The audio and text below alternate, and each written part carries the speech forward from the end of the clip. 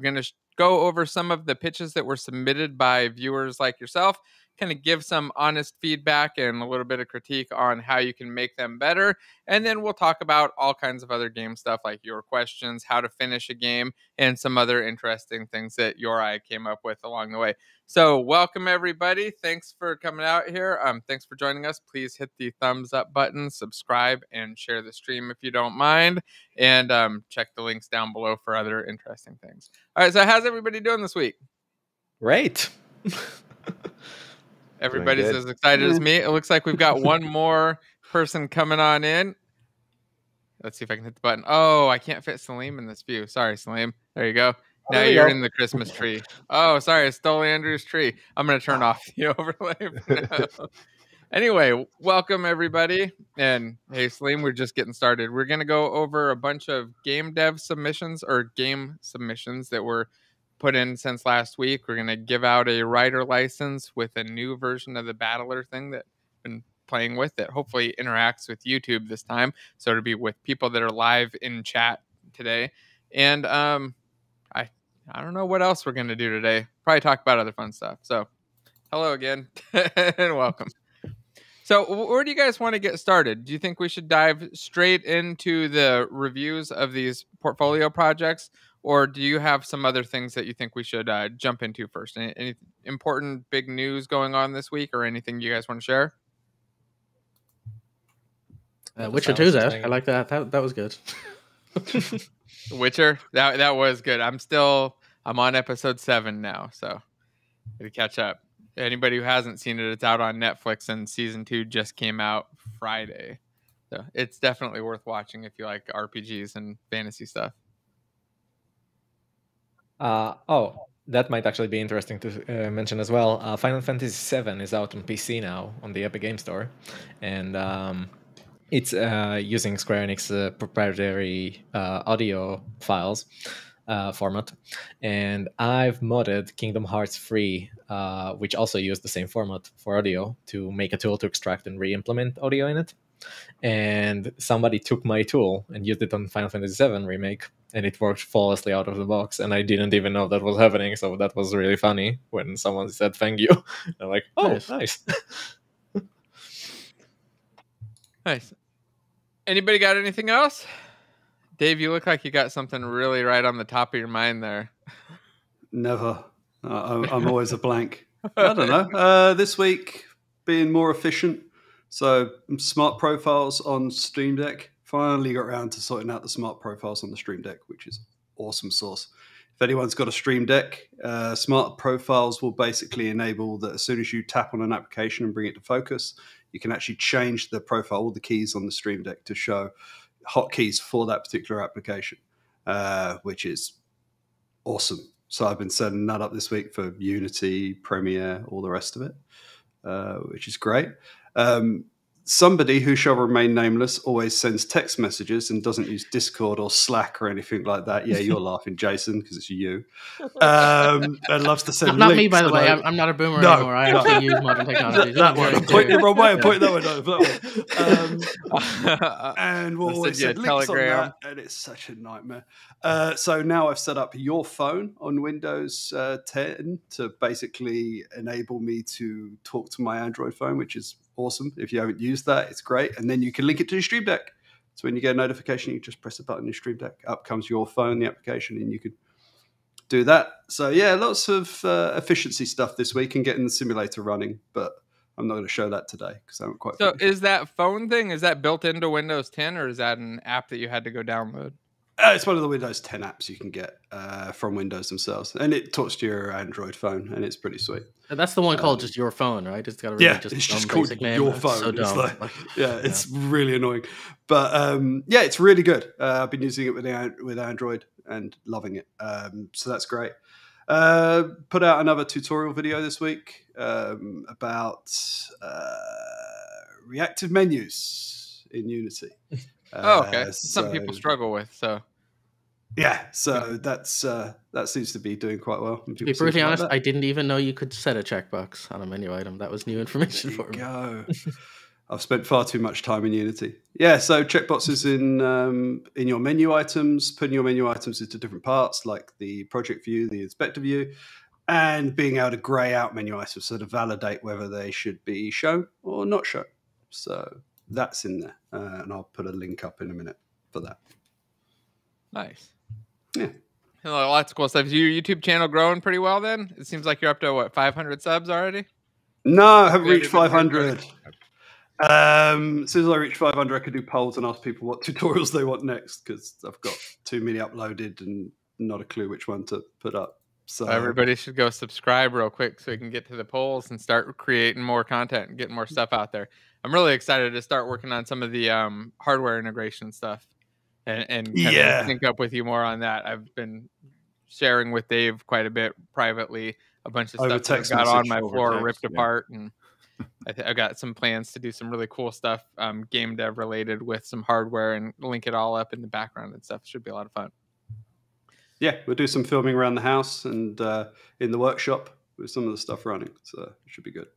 Yeah, I need a workshop. I think that's the problem. Right now, my workshop is the rug on the other side of my desk. I'm down there. And the first thing that I did was burn some wire. I saw it start melting right away. I was like, all right, I can't use this crappy little wire. I actually do need to get something else. So I've seen a nice little melt right on the floor.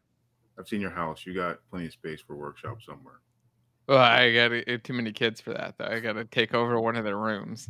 Just like tell them it's their workshop too, and let them have a little section in it. Your bedroom is now a workshop. Hey, you sleep in a workshop. It might work for the 5-year-old, right? He'd be excited. It's like the Iron Man workshop in here. Just don't touch anything. My wife wandered into the garage one day and went, "Oh, so I suppose we're not having cars in here anymore because it's got a giant workshop desk in there, massive 3D printers, paint booth, and all the rest." And I was like, "Yeah, no, the cars can live outside. It's fine." Yeah, who uses the benefit of living in California? Yeah, who uses? Yeah, that's the great thing about California as well. Bigger houses, bigger garages, and you can put loads of stuff in them. And your car doesn't need to go in it because it's not getting cold enough to matter. Yeah, exactly. Yeah, it definitely helps. Yeah, my wife's turned ours into a gym, so I know the feeling. I empathize with your wife. Oh, we have a gym in the house. She uses that. Sorry, not a gym, a yoga room, which smells of incense all the time. I think it's incense. Well, you got to add some IoT projects in there. IoT there yoga. Already are. I bet. Of course there are. It's me. There's IoT. We constantly go around the house speaking to it. And when people come around to visit, they think we're crazy because everything is IoT and voice based. Yeah, that's the way to do it, I think. Get everything controlled by Google, Alexa, or something else. Make it all voice controlled. All right, you guys got anything else before we jump into these game pitches? Nope. I just want to rant that I just got a message from FedEx which tells me that I'm being charged $300 for the delivery of my analog pocket. Thank you very much. So there we go. Imports and duties that cost nearly twice what the fucking thing costs. So there we go. That's nice. What? Yeah, that's important duty for you. Yeah, the joy of living in the EU. What was the thing that you got that's got the $300 import? The analog pocket. On the plus side, they're selling for about $800 or $900 now on eBay, so maybe it's worth my while just to sell the damn thing just to get the money back. Who knows? Wow! And can you tell everybody what that is? I'm pulling it up right now. But it's the ultimate Game Boy. It's basically there's a lot of emulation machines out there and various other ways to play Game Boy games, and you either want to refurb an old Game Boy and replace it with like an AES screen or something. But this is like a new piece of hardware that's built to be the best possible way to play retro games effectively. It doesn't emulate. You actually have to provide your own games, which is fine because I have them behind me. And and you can effectively play the original Game Boy games on it. The screen resolution is 10 times the original Game Boy, and the speaker's great on it. And you've got mod pack plugins, so you can put in things like the Atari Lynx and other stuff. It also works as like, you can use it as a DAW and everything else. It's pretty cool. It's effectively like a really shiny, fancy Game Boy. It's probably far too expensive, but then again, for someone who actually plays retro games, one of these and one of the various different cartridges that lets me use some ROMs on it as well. Great combination. Are you I getting, just got rid you of getting all my Poly Game Mega? Boy games like 3 or 4 months ago. Oh well. That is a tidy bit of kit. Yeah, it's very nice. Nice little stand and everything. One small annoyance is they have a white model and a black base. They don't have a white base. What are you doing? It's stupid. No, yeah, So come on. you're kind of limited then which one you're getting. Yeah. As for the import, apparently it's like 100 and something for tax, and then 100 for other. Won't even tell me what it is that I'm paying the extra 100 and something for. Oh, there's all that So sneakers yeah, kit they wrap with it all the all the drugs and stuff they come across. Take out. You have to pay the import tax for the mafia. No, that's a really nice design. Yeah, Clean. thing is great. Yeah. It looks nice. I agree. Are you gonna get a Poly Mega, Jason? I don't know. I've so many. I already have like, I think I have somewhere in the realm of like 15 mobile consoles, various different things. Yeah. And then as far as other consoles go, I've got the mini Famicom I've got that modded. I've got a modded Xbox. I have so many consoles now at this stage. I have to figure out which ones I actually want to use because it gets to the point that some of them are just for having and some of them are for playing. Like I have a Atari Junior back there that I'll never play. Like it's wow. a tediously horrible console to play, but it's cool. It looks very visually impressive, and I did play it as a kid. So yeah, I'm trying to stick now to consoles I actually play. And so I have my modded N64, my modded Xbox, and I'm now getting the Game Boy. So I think that's what I'll stick with for a while until I actually get back through some of my backlog of games. So here's an interesting question regarding that. The old Game Boys had limited ability to play multiplayer because of all the no internet. You had to connect it with cable and pray that it works. Apparently this one has support for the link cable, so you can in fact play with an original Game Boy with your new one as well, which is cool. Oh wow. That's Although awesome. I think it can't. You can't play it on a GameCube. You can't do the Link stuff GameCube. I think it's the only thing that they weren't able to add to it. Yeah. Makes me wonder. I remember trying to emulate the multiplayer online, and that was kind of a special hell because some of these games were set up in such a way that if they don't get the information within 0.1 seconds of the latest packet, they will straight up say you disconnected, and they will drop the entire multiplayer operation. So trying to play even something basic like a turn-based game with 2 sides online didn't work as well. And what's this thing, Salim? Poly Mega. It's basically like a console that's gonna be able to play. I think 4 or 5 different consoles, original cartridges and stuff. You can just swap out different adapters and shit like that. If you're not familiar with this one, the other examples are like the Retron or the whole Retron series is very similar in terms of what they were doing. But it's really stylish and all the controllers and stuff are pretty sleek. Someone bought me one for Christmas last year, and I'm still waiting. They've been on crazy pre-order. I think they're supposed to drop middle of next year. We're gonna start sending them out, but they keep releasing extra attachments they're adding to support more consoles. But it's a nifty little system. I'm pretty excited to get one because I have the one caveat though. A lot of these virtualized console things depends on what you're trying to play. The N64, for people who don't know, is one of the most universally hardest thing to get right modern day playing games on. Yes. Because it capped out at 480. So it absolutely genuinely looks horrible on modern televisions. And there's a whole load of different things you have to do. And it didn't have support for a lot of the older standards. And so funnily enough, you can get a better analog signal out of a SNES than you can out of an N64 for various different reasons. And it's just a nightmare. So depending on what you're doing, you have to really do your research if you're trying to get good quality looking N64 games. And so I haven't looked into specifically how they're handling it, but depends on whether they're using an original board. Sometimes you can actually cut an original N64 board down to about that size and have it still function. But there's a lot of, it's a whole thing. You've seen the guy who made the portable N64 it lasts handheld, 2 hours or whatever. Yeah. That thing's pretty cool looking. But that was obviously a labor of love because it didn't sound like fun putting that together. No. All right, I think it's time we should probably jump on to taking a look at some of these game submissions. So we had 3 that came in before we started the show. Was there one that you guys wanted to look at and talk over first? Did you guys? I don't know if anybody had a preference. Salim, I don't know if you saw the folder full of the submissions. I'm looking at them now.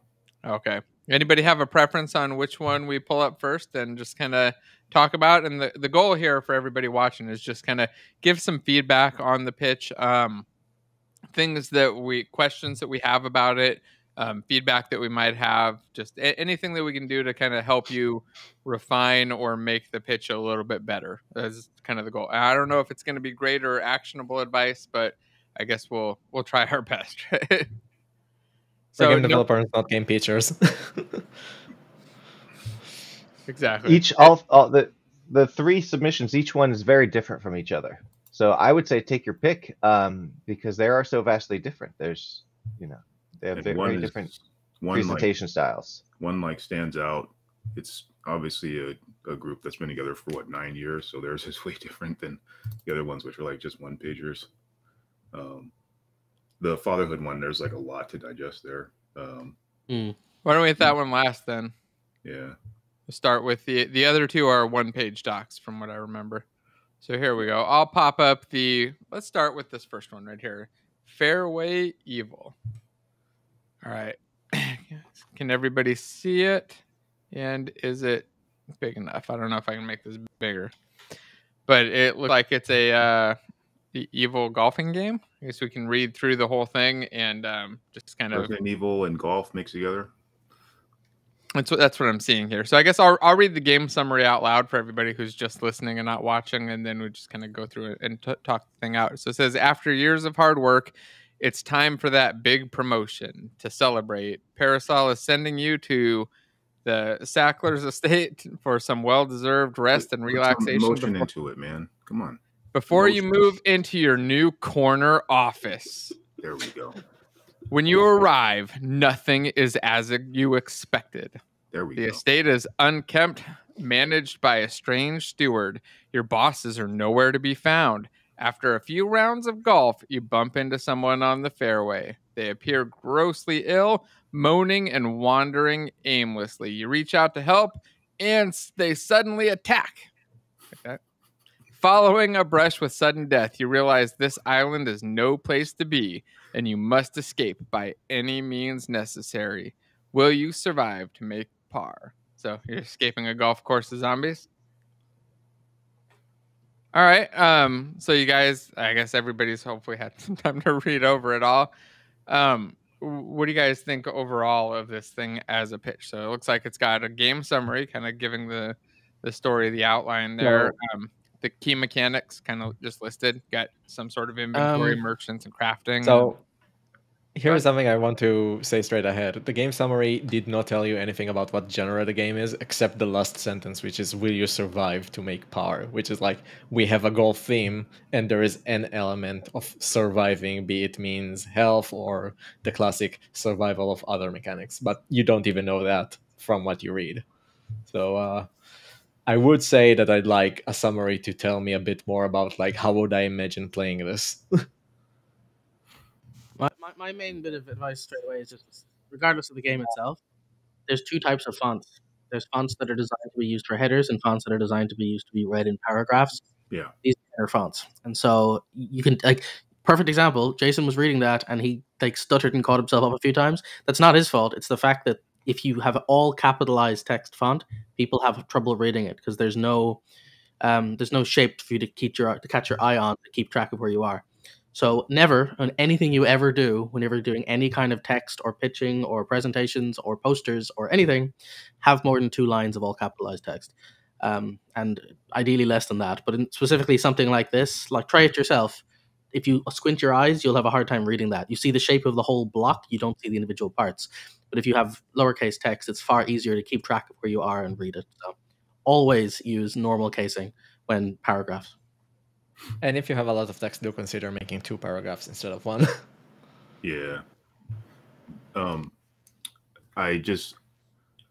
thing that catches my eye outside, I might be jumping ahead, but one of the key gameplay mechanics is inventory management. which just seems like a weird gameplay mechanic to feature. I'm not sure if there's something special there, but I would get kind of hung up on that as like that sounds actually. If memory serves too, that's actually in the 30 things I hate about your game pitch. Literally, one of them is expressly no one cares about your inventory system, because literally that's exactly a statement, because everybody writes it as a feature, when like health bars is not a feature; it's a thing that games have, right? So as a general rule, you want to you want your feature list to demonstrate not what you added to the game, but what the game adds to a person playing it. Like what is the experience they'll have, you know? I think the same probably goes for also listing merchant system, which is also like I'm not sure what that means or why I would get excited about that. To put a bit of a caveat in that statement about inventory management, he says to specifically not include that unless it's really unique. And given the resemblance we talked about at the start about Resident Evil, these games actually do have a relatively unique inventory management system where you have limited space and you have to Tetris your inventory contents effectively. And that one, some people acted as if it's a mini game of its own. And there's like a ton of shared screenshots of people perfectly organizing their inventory or doing neat tricks with it. So might be includable. Yeah, that's my interpretation, is that, hey, if managing your inventory is decisions you make that affect the rest of the game, so I can't do both, I have to do this or that, I have to make a choice, and that's going to change what happens next, then yeah, I think that's perhaps fair to list as a mechanic, because now it's impactful. If it's just a cool trick or gimmick, then you're right, it's not impactful. But I think ultimately that's implied by the fact that the target audience is survival horror, which generally survival horror inventory is kind of a key part of that, and that's more exciting to say than inventory management. Like you can say the same thing, but say it as like choose carefully what you bring because you're limited. Or limited. Put something in that tells you what the experience of that'll be. You know, limited resources would have been better here. Also, merchant system is a bit less interesting than anything else here. What that means. Does it mean that I can sell stuff? Does it mean like people sell things in there? Do the zombies sell stuff? It's a weird thing to have in there. It's not exciting ultimately. Like if it just said shooting, golfing, puzzle solving, and crafting, that's a fine list of gameplay mechanics. It's pretty succinct, and all those are all things that definitely would pique various people's interests. And then you go into survival horror, casual, like both of those together would be fine. And it definitely implies the inventory aspect of it. And then you have Resident Evil as an example, which would further implies the notion of the inventory, as well as Mario Golf, like telling you how the golf game might work with the running around and stuff like that. So I think those two things probably don't need to get listed, and they just make it a little bit extra long. At least that's how I see it. I do want to bring up, though, I know we've been tearing into this for a tiny bit already, but we are trying to help. We are not trying to destroy anyone's confidence here. It's literally just attempts at tips and things that we see that could be portrayed better, ideally, to us. In fact, actually, so a bit of a plot twist here. I've played the demo for this. I know the guy who's making it. And what's interesting to me is approaching it with just the pitch in mind. I don't see the game that I played, because for example, the bit that I thought was most fun was that you basically you're running around a golf course. You can take out a golf club. You can like yeet a golf ball directly at a zombie, hit him in the head, and then take out a AK-47 and shoot him. Right? That's a fun little game loop where you can do kind of interesting stuff. Oh, there's guns. I don't get any of that from the pitch I'm seeing. Right? Like there's no indication of what the gameplay is. So it's just one of those things where the pitch really needs to sell you on what your experience of playing the game is going to be. And to me, the idea that you can treat golf as a weapon effectively is a fun part of this that's not really covered. You know. Yeah, you saying there's an AK-47 is surprised, because I was assuming this was all just like various golf clubs and stuff as weapons that you'd modify, and it'd be all melee based, or like using the golf club, like explosive golf balls and stuff like that. That's how I wouldn't imagine ever pulling out a gun. Based on this, it seems weird that you pull out a gun. it seems like keeping it Who all brought kind a of gun golf to the themed golf course? would be great. I do want to bring up that the first word in the key gameplay mechanics is shooting, but because the notion is that you are talking about golf, people which imply that shooting golf balls.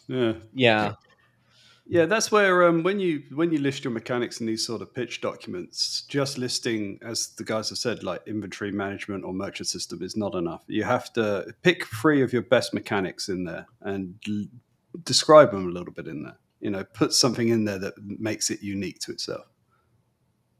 Yeah, I think if you want to have the notion of a gun, I think like a modified potato gun that shoots golf balls or something like that. So it keeps on theme, and you still get the notion of shooting. You can still have those mechanics. I mean, this seems fairly interesting as a mix concept, especially if you play like the recent Mario Golf game with the running stuff. Like adding zombies to that as a part of the obstacle to like sink your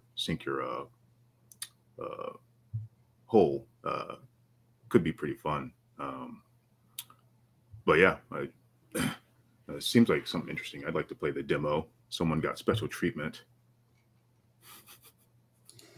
Yeah, after you mentioned that you have an AK and you can like switch between them as you play, it's like, now it sounds more interesting. You should show us the demo instead of the paper.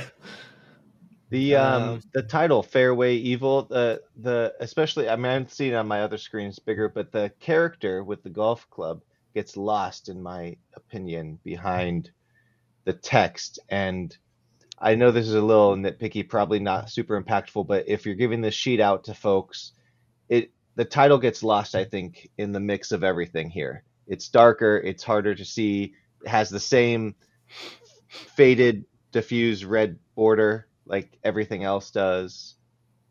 I would just work on that, but I don't know how to fix it. I know, and I'm willing to bet you'll get into trouble with people reading that as EV as opposed to Evo. Yeah, I was going to say I wouldn't try to be too clever with your logo in that case.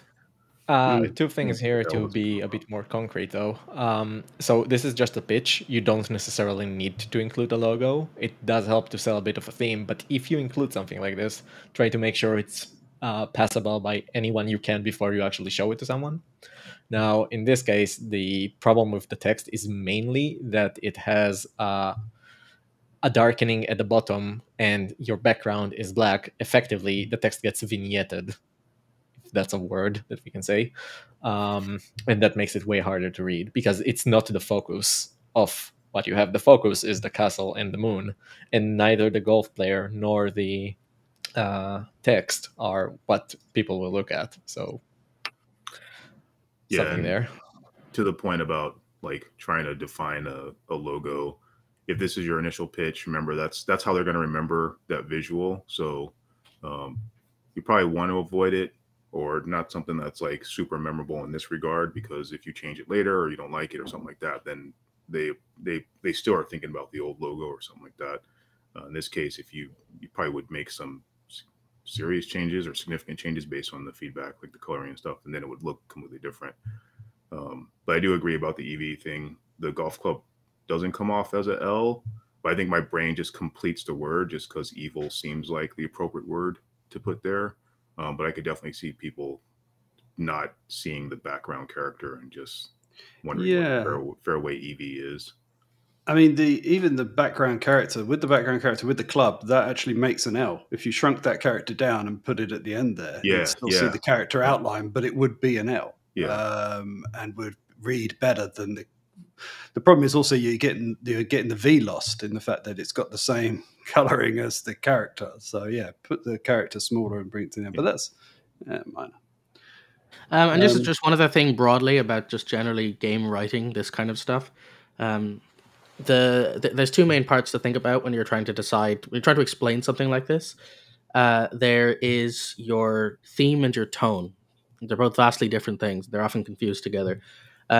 Theme might be where or what the setting is, and tone is how you say it. For example, the theme of Batman is Gothic City, big, metropolitan area, but the tone could be everything from Goofy Batman to Dark Knight, right? Even though the theme is the same, the tone is different. And something like this, thematically, it's very clearly horror genre and golfing and whatever, but I have no idea what the tone is. Now, it's implying it's kind of dark and, Resident Evil-y, but then there's like talks about Sackler Estates and the comedy of stuff and evil. Like, I don't know. Is this going to be a fun game? Is this going to be irreverent? Is it going to be dark and scary? So it's worth figuring that out and making sure that your pitch tells not only what theme you're going for, but the tone of the experience as well. That makes sense. I do have a question of... Go ahead. I was going to say, it seems like farcical, the idea of golf course and zombies. So it seems to me like it's going to be sort of tongue-in-cheek and you're on a golf course and you have to kill zombies with golf balls and golf clubs. That's the thing. I agree with you. Linguistically, it does. Yeah. But look at the screen. Yeah. And if it didn't say that, if there was nothing about, like, looking at it now, it looks dark, everything's blood red, there's horror, everything's scary, red glowing things, and you're like, it's a wacky romp for you, is it? Like, I see no like irreverence in the description of what I'm saying, Yeah. It does seem odd, to your point, that it's a survival horror game, zombies, and I assume that there's some level of tension. But its target audience is casual golfers. A casual golfer to me is someone who like just wants to play a golf game and golf normal, casually. So what about this mix appeals to a casual golfer as a specific target audience? Because I'm not, as a casual golfer, I'm going in this to golf. I'm not going in this to kill zombies while golfing. So I'm not sure that particular audience is who it's going to read well with. Because my first question would be, can I just play survival horror casual golf? So here's something I want to bring up, actually, because it's related. This chart, this presentation paper, has no outlining of which order you should read things in. Yeah. And this is something that could trip up any reader of your content. If you're trying to explain something and they're reading it in a different order from you, you might run into a bit of trouble. So adding a flow in any shape or form, like connecting lines or arrows or making it vertical and more readable in that way, might do you some justice. Yeah, well, that's layouting in general, right? Like, again, so this is kind of slightly off topic, but it is worth knowing if you're doing some kind of pitching. Said it before, the golden rule is the squint rule. Look at the whole screen and just squint your eyes so you can barely see it, and then ask yourself, what order do things pop out to you in, and read in that conceptual order. Like, now for me, it would be logo, game summary, game outline, and then it would go up and then right and then down again, which is kind of an odd reading order. But that's down to sizes of headers relative to size of the boxes and so on. In general, though, what you want to do is make sure that there's a hierarchical order. Like, you want to drive how someone experiences your story. And in general, like, there's a separate note from that. Personally, I think the summary should be a log line. The very first thing I should read before any of this should be play golf with, weapons and zombies. Can you survive? Something that just very succinctly goes, here's what I'm doing. Does that sound fun to you? Now read the details. Because you're pitching a story here when I don't even know what the game is yet, If you had to describe your game in 1 or 2 sentences, that should be like the first thing that you start with. Tagline. So it's interesting that you say that, because I was thinking about the read order too, because I'm just going top down, and then I realized that because the gameplay mechanics section, I'm not sure what the title would be for that, because it's 3 various things in there. But when you say that, now I just like flow to game outline, and then weirdly enough, I go to community engagement, then I go to the features of the 18 holes. So it definitely feels kind of weird without some sort of guidance on how to read it. But I mean, how would you solve, in this particular case, how would you solve that, Jason? Like, what would you do to change the flow? It's wait. It's so literally, the problem is you have to look at it from, there's a reason why headers have header orders, right? H1, H2, H3. Yeah. Right now, both headers have the same weight, and so your brain's going to go, which one gets my attention more? It'll be the bigger box, and because of that, they're all equal weighted. Traditionally, what you want to do is have, for starters, I would have the logo be like a fraction of the size, like a quarter of it. It does not need that much real estate on screen. Next, I would have that. I would do it in strips. The top strip would just be logline, and then there'd be a large box on the left that would be the summary portion, and then I would just have everything else on the side and the right. And so you'd have a category of top, left, right. Your brain would read it in a clean order, and it would read in order of importance, which is what the summary is, what the part I'm trying to sell you on is, and the details if you care enough to get this far.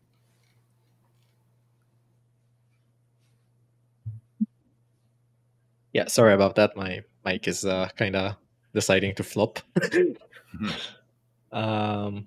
Also, just as a side note too, things like featuring 18 holes in strange locations, the strange and eccentric locations bit's cool, but you're giving a list of locations and levels when I have no context yet, and a list of levels doesn't mean anything to me. So that seems like a lot of wasted real estate when you could, if you just said play across wacky environments like everything from secret labs to reflecting ponds or whatever, then you've sold that point in a tagline rather than having to eat a fraction of your pitch, which it's not like writing the word airfield is going to add a lot more. Like I would probably pick the most interesting: zoo, airfield, and power plant, and I would just say across a wide range of areas such as It could be a point in your game outline, basically. I do want to point out that the bigger box isn't the only thing here. There's also color, and one thing that caught me off guard at the start is the top boxes are actually black, while the lower one are blue. And the biggest box, the blue, is a blue one, and it connects you to other things on its own level, other blue boxes. So you end up not reading the top two, and one of them is really, really important because it describes your genres and other games for reference. Yeah, so, it's hard to tell on the small screen, but on the big screen, it's like it's blue because there's a faded background. In fact, on the bottom right of the game summary, there's a character. I can't tell what it is, but underneath necessary and par, there's some character, and then there's a whole golf flag to the right of game outline. It's hard to see, but it's faded out, so that blue effect is the general trick to that is two things. One, if you ever do anything like this where you have an artistic background with text in front of it, bring it into Photoshop and desaturate it. Remove the colors all the way back, and what you'll end up with is you'll see exclusively the contrast ratios. Or there's contrast checkers online, but effectively all you're doing is you're removing the color value, and you're just leaving it to be contrasting against the different lightness values. And you'll notice some of these things stand out better than others. And your goal is to hit, it's called WCAG, Web Contrast Accessibility Guidelines, and it will tell you when something is not readable enough against the background it's on. That's one. And if you want a more express answer of how to solve these problems, honestly, add a gradient blur to your background just before you use it as a background, and you'll still have that cool, interesting set of shapes and colors, but it'll be, there won't be harsh pixel lines that contrast against your colors. So it's just one thing in general. So I can see the opacity's been dropped, and it might even be blurred, but I would blur it further, and I would have painted out a character like that because it does. I didn't see it at first, but now that I see it, it stands out quite sharply as a character. Yeah. Yeah, well, this is good, and thanks for submitting this one. If people want to see more of it, he actually has a site, fairwayevil.com, and there's YouTube videos on it and all the rest. So, show him some love because he came on here and was brave enough to put this up. Yeah. Thank you. Is he in here? I saw him in the chat earlier. I don't know if he's still here now. Hopefully. Overall, this seems like an interesting premise. Like, I'd love to watch the videos after the show. It's good. Yeah, like I said, the idea is good. Like, this is not about the quality of the game or the idea. It's exclusively about the pitch, and the fact that, like I said, I've played portions of this, and the game I've played is not representative in that pitch. Is kind of the takeaway, right? Is ask yourself why is your game in existence? Like, what do you think is missing that this game provides, and put that in your pitch. And I think there's a lot more. Describe the loop or the experience someone will be playing, and it'll resonate more. All right. Before we go on to the next pitch, I wanted to open it up so people could enter to win the copy of Rider. So I've got the app running right now. We're listening to chat, and I've put up the choices for characters. If you put in a character choice, your character should appear, and then you'll be queued up. And then near the end of the show, we'll go through and actually run through and pick out the winner. So you'll all battle and get in line. Me and Jason got in first because he was helping me test it out. So anybody wants to join, feel free to just put in the character that you want to be, and you'll pop right in, and then we'll get to that in a minute. I'm gonna let that keep going. Oh man, that's huge. It doesn't fit either. I'll probably just close that out in a second. I'll leave it up there for a second. You guys ready to hop over to the next pitch, or you guys have any questions about our giant character selection? There, let's see if we can get ourselves up there. And if any of the Jasons win, you know it's rigged. Well, obvious. Wouldn't that be great? I feel bad for the person that Jason's story takes out. Like, no, actually, it's going to be me versus him first. It's going to be the first battle. Right? Because the way it's set up is it takes the people. So if you see the person on the opposite side of you, that's who you're fighting. That's your next battle. Be able to tell who you're up against. So if you want to join, again, just type in the character you want to be, and you'll join the chat or join the battle. We've got 32 right now. Hopefully we'll get a couple hundred by the end of the stream. All right, I'm going to hide that one for now. You guys ready for the next one to share? So there is something I wanted to bring up prior to that, because the golf bit kind of is a close point to my heart, not for reasons I expected. In Terraria, we actually have golfing that we added in the update 1.4. And to add golf to Terraria, we ended up spending about 1 year of development, because the character had to hold the golf sticks with both hands. And we had no system for this. We had to redo all the torsos, all the 200 armor sets, just to support holding an item with two hands. And as we did this, we started utilizing the system for many other things. And we also ended up in a situation where, while we were making golf, we tried to shoot it at different things. And we ended up starting to use zombies as part of the development process of checking that the golf club bounces properly.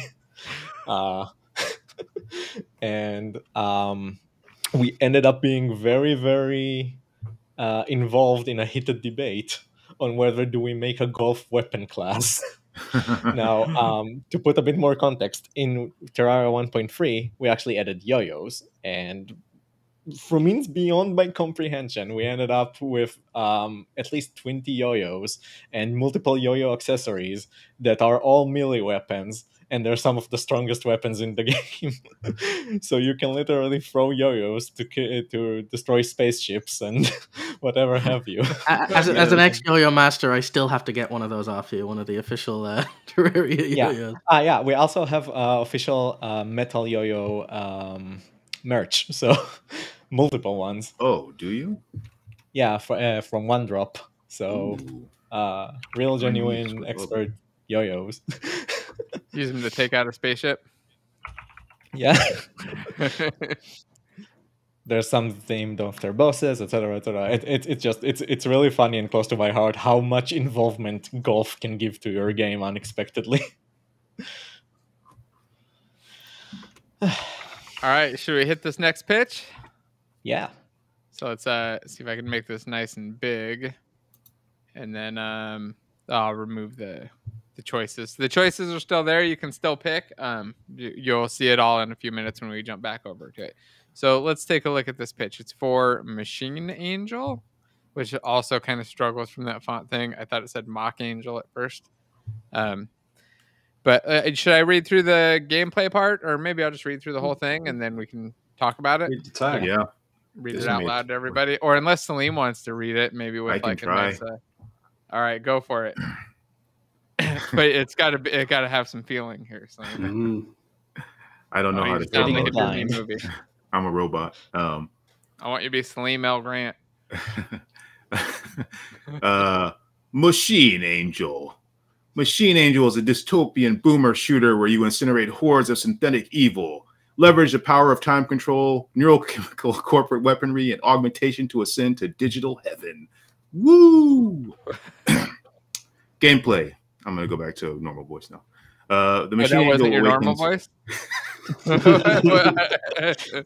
I can do like high pitched Mickey voice. The Machine Angel awakens in a gladiatorial hellscape of chaos and violence. On savage impulse. Okay, hang on. Let me read this directly from here. She begins to cut right on down. the screen. The yellow bars make it easier to read. Make sure you practice your pitching before you make it in an office to hang anyone else. All right, here we go. The Machine Angel awakens in a gladiatorial hellscape of chaos and violence. On savage impulse, she begins to cut down mechanized abominations to enhance her arsenal of deadly weaponry and reality-bending abilities. As the Machine Angel kills, she learns, and as hordes of enemies are destroyed, they begin to summon ever darker beasts to hasten her destruction. Guide the Machine Angel on her path through the varied and gruesome levels of a bleak digital hell world and turn all that stand before you into wet gore. Rewind time to attack simultaneously from multiple angles, slaughter chaos to replenish your kit, and make split-second decisions to survive your ascent through this engineered nightmare. Lore summary. In 3307, Zhaoxing Heavy Industries, forgive me if I'm pronouncing that really horribly, introduced digital heaven to a society brainwashed by hyperconsumption. No longer would people want or feel fear, knowing that they would live on forever in Eternet, the new hereafter.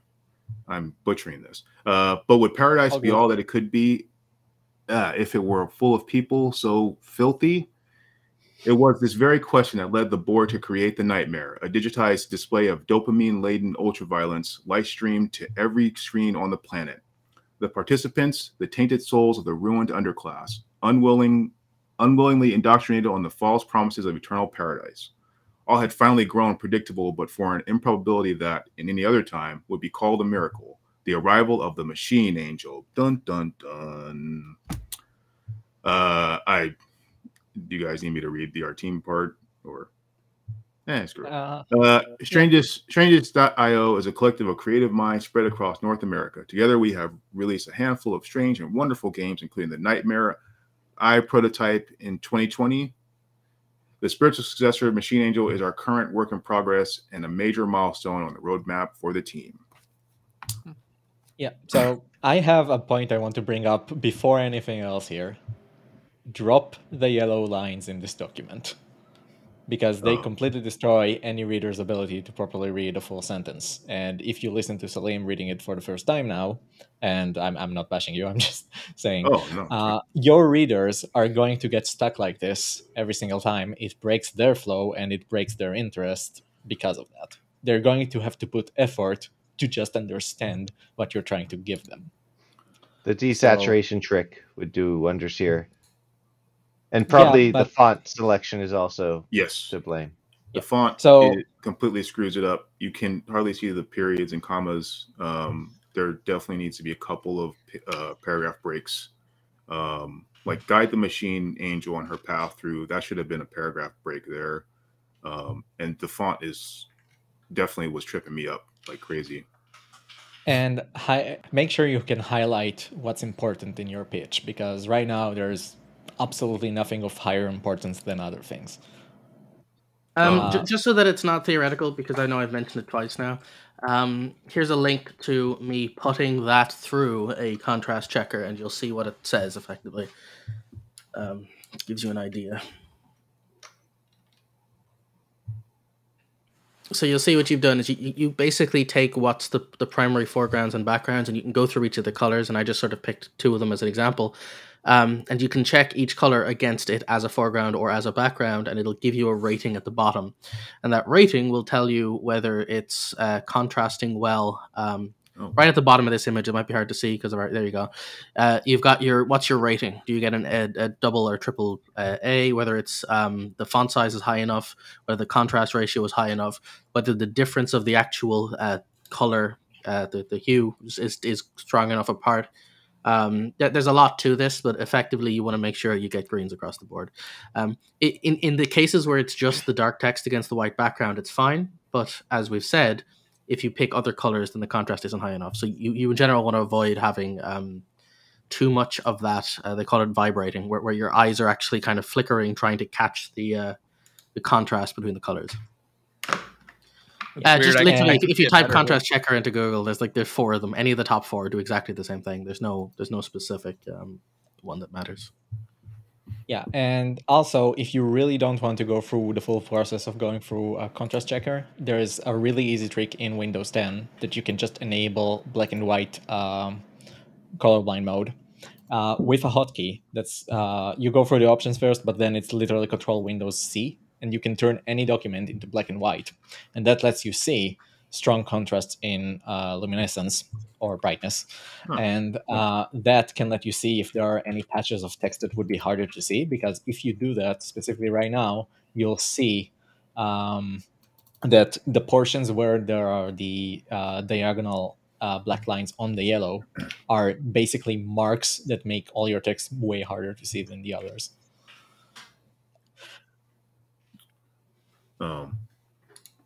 I did put a link for it in black and white, but I probably should put it on YouTube. What about the content here? So I think yeah, we talked a lot about the formatting, and I think everybody's starting to get the idea to make it so that your stuff isn't difficult to read. So people I think read it, ultimately for the gameplay description, it's being written as if you're assuming people understand how significant a lot of the stuff is.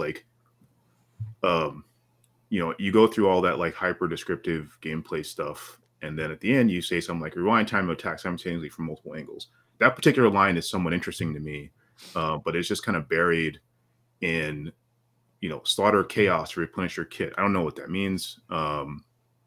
It sounds like that last sentence there sounds like it's actually describing gameplay and it could be elaborated on a little bit, whereas the rest of it is just kind of, I don't know. It's being written from a level where I'm supposed to understand.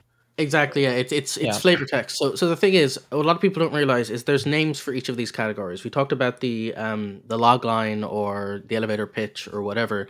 What you've written there as your first paragraph is what's called a blurb. It's literally the name, BLURB, and it refers to a chunk of promotional descriptive text that sells you on an experience, not mechanically. And so that's the exact kind of thing you'd put on the back of a box, which is probably what you're picturing when you wrote it. But that is not what you pitch with, because that doesn't tell anybody. Usually when you read that, you've already picked up the box, you've been sold by the front artwork, you turn it around, there's images of the style of gameplay, there's a list of whether it's an RTS or whether it's a shooter or whatever, and then you read the blurb to see if it's tonally something that you enjoy. But before we can get to that, we don't really have a lot. Now, he does say boomer shooter, but so that's... Yeah. But I don't know, is this going to be third person, first person? Is it going to be, I presume it's a first person shooter, but it's kind of hard to tell. It is a first person shooter. Yeah. But it would be mechanically, again, I know I've kind of harped on this a bit. For me, what matters is the game loop. Can I get a sense, can I estimate and write down a 1 minute loop of I do this, I shoot this stuff, I collect ammo, I do this, I go here. And I can get some estimates of that from this, but again, as Salim specifically said, it's kind of hidden in there that this is a great pitch once someone's already on board and they already know what the mechanics of it are. So I think you need a higher level descriptive, what do you do, and then come back to this stuff. Yeah, and in addition to that, just a small thing, if you're going to put a QR code that's clickable and all the rest, it goes to a link, put a link in as well. It's not completely obvious on the PDF that this is a clickable QR code, which it is, which is fine. But yeah, stick a link in as well, because then I can go to your game and get even more information in there, which I'll only do if I like the blurb and everything that people have been talking about is relevant in that. But once I go in there, I can see, you're using basically a Doom engine with very heavy neon graphics, which is fine. People are into that. And I can see the game. On your itch.io. I do want to say that a more concrete, if nobody is going to click that QR code because they don't see it's clickable and they don't get to this page, you might want to include a game mechanics or genres section like the previous pitch. Just I even mean just that image, literally that image of a gun with fire and like that tells me so much more than 10 Yeah. paragraphs of text. This I can isn't the see game though. This is genres- the precursor one, right? This Yeah, is this the is the nightmare, the Nightmare- one that they mentioned. This Yeah. is the the other Nightmare one. Eye or that's whatever, the sequel. right? Oh, okay. Nightmare This is 1. what you get when you click the QR code. So Yeah, I saw. I just Yeah, fair realized. enough. I think this is the one that they Right. mentioned was the one they'd made before, and then this new one is the follow up. Okay, you want to mention that then in your doc when you're doing that, Uh, because it says check out the prototype. Right, yeah. I may sound weird here, but I don't think I've heard the term boomer shooter like ever before. Is Is it a culture does war that mean thing? that it's just an old school shooter that boomers play, or what is that? What is that supposed to mean ultimately? Can any of you guys describe? Tell me what that means, or am Well, I thought maybe- it was It's a Doom shooting shooter. boomers. Yeah, I gotta say, I've heard it in the context of specifically aiming for that Doom-esque low resolution but high nostalgia, fast-paced shooting stuff in that But context. could you just call that like a classic shooder or something? Because boomer, like, So if the intent the is that prob- it's supposed to targeting boomers, it sounds like it could actually be someone insulting to certain people as a tagline. But yeah. So it's more of a cultural thing these days, but it's basically meant to be a retro shooter in Yeah. a sense. Mm. That yeah, the more respectable way to say it. Yeah, as a general rule, if you've got strafing and rocket jumps, it's probably a boomer shooter, right? Like that's Gotcha, generally the general thematics. Gotcha. Sorry if And I if sound you like a it, you boomer probably send asking text questions, messages, but yeah. right? What's that? I said if you like it, you probably send text messages. They're giving me shit. For it. So it should be called like the text message sending shooter. So here's a pretty rough question by thinking about this as a whole.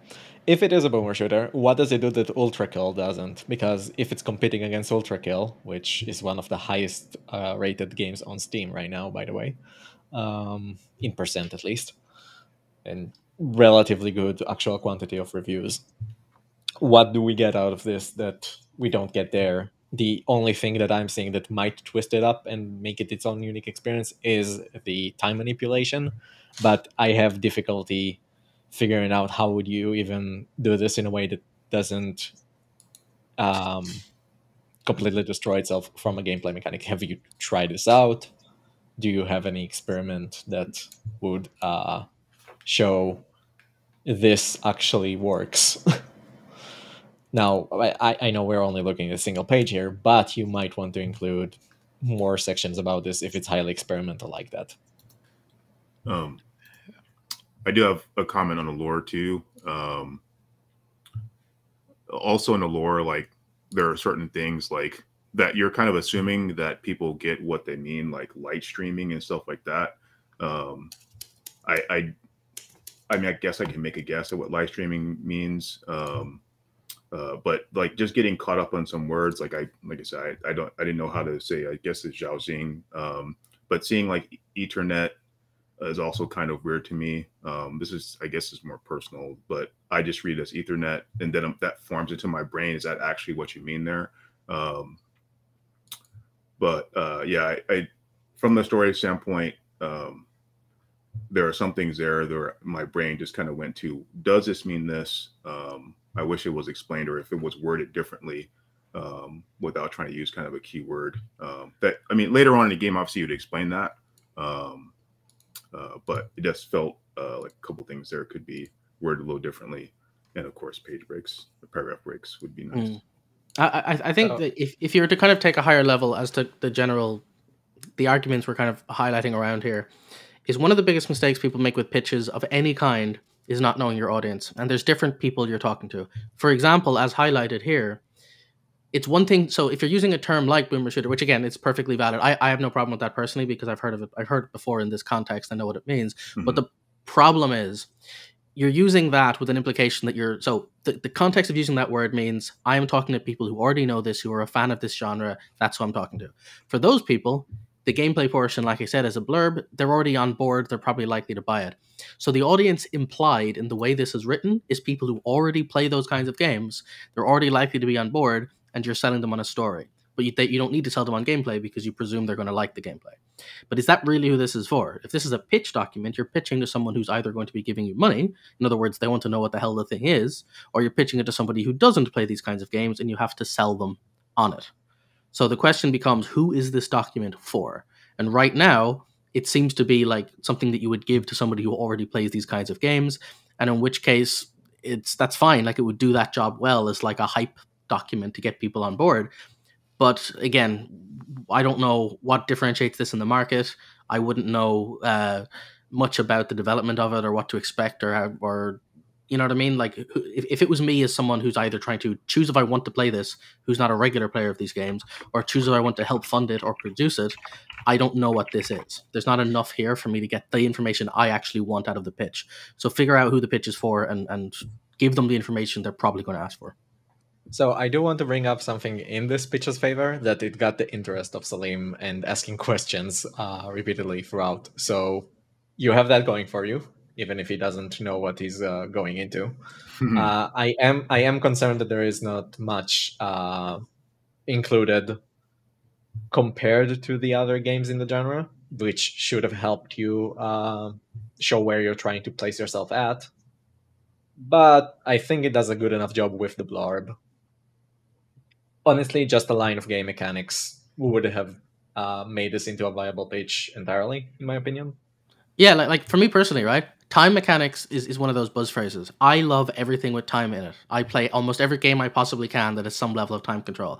And I missed it. I'm not saying I didn't know, like, it flew by in a blurb of stuff. It's like, oh, that's kind of a cool stuff. But if that's like a differentiating factor where you tell me you get to play a frenetic shooter with rocket jumps and dashes, but you can control time, it's like, well, okay, now you have my attention. Like, why is that not first thing that grabs my attention of what this is? It's all the stuff you're used to, but imagine time too, you know? Yeah, and from that point of view, also if you're used to in this one crazy thing, like basically that entire paragraph should have just been laden with how that time manipulation is somehow being used as you're describing, ascending the thing, instead of it just being that one sentence.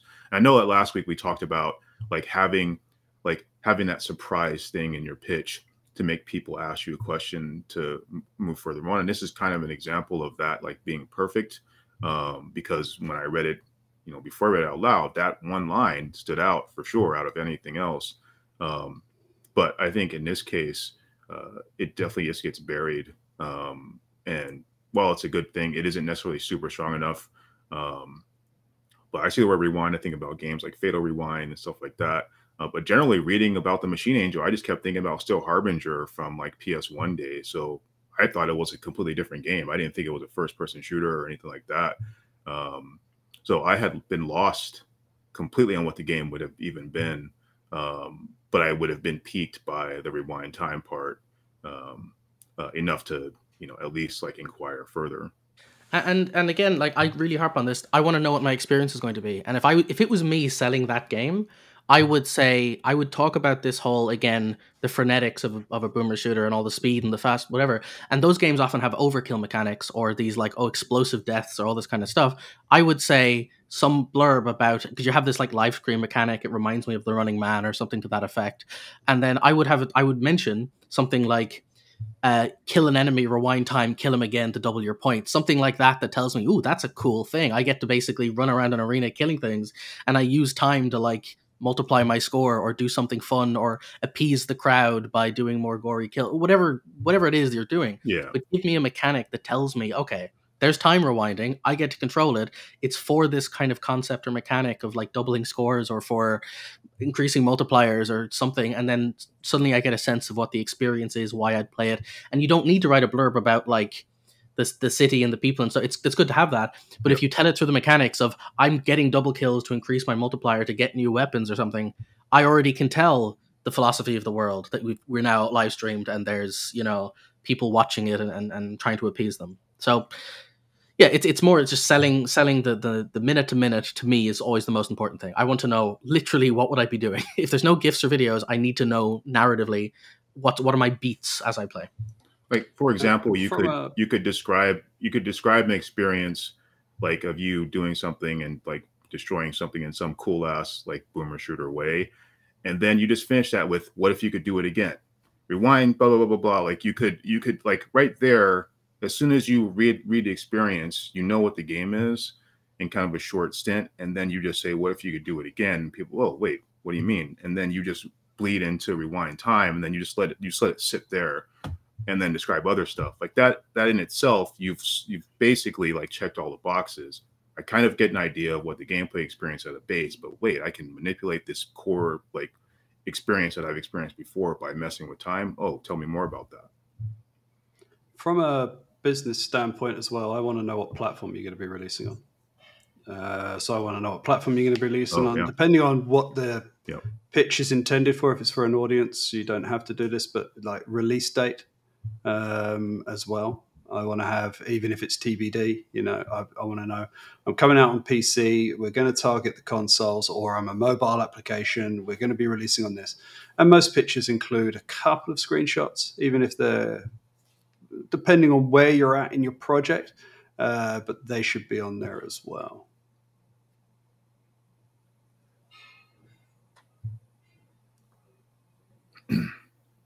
But yeah, target platform. Next pitch. And again, just one last one on that. I 100% agree with you, and this is one I struggle with saying as advice because I know it's a hard thing for people to do. It may seem weird or wrong to do this, but if you don't have images of gameplay, you're better off posing a scene and taking a shot of it as if it's an in-play gameplay, just so people have a sense of what you're visioning. And if you don't have that, and you're afraid, again, someone mentioned that it was assets that they don't own, so they didn't want to do that. That's fine.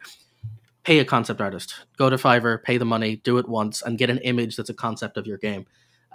Your pitch will be 10 times more likely to be picked up if there's at least one image of what even is this, right? There needs to be something that implies gameplay, and that speaks so much more volume because it tells you what your objectives are. What you highlight in your own images indicate where your intentions are. Are you focusing on a boss battle type scene? Are you focusing on, like, if I had a concept image of a time bubble affecting a bunch of enemies that are blowing up with like all of this frenetic stuff, that tells me, okay, that's what the game is. That's the experience they've chosen to screenshot and tell me about the game. So it may cost money to do that, and it might be an issue for some people depending on how much you're putting into it. But if you're using a pitch to get funding, you have to invest in your own project. And if you can afford to, one concept image will do 10 times more for you. Yeah, and if you're sending it in a PDF, it doesn't have to be a huge picture. You can have thumbnails down the bottom that give me a little indication that I can click on that take me to larger images, and then I'll open those. But on a busy day, a lot of people reading pictures might skip your document. The same way when we were talking about CVs and stuff like that, is to avoid having your document skipped. So these are just an extra you can put in.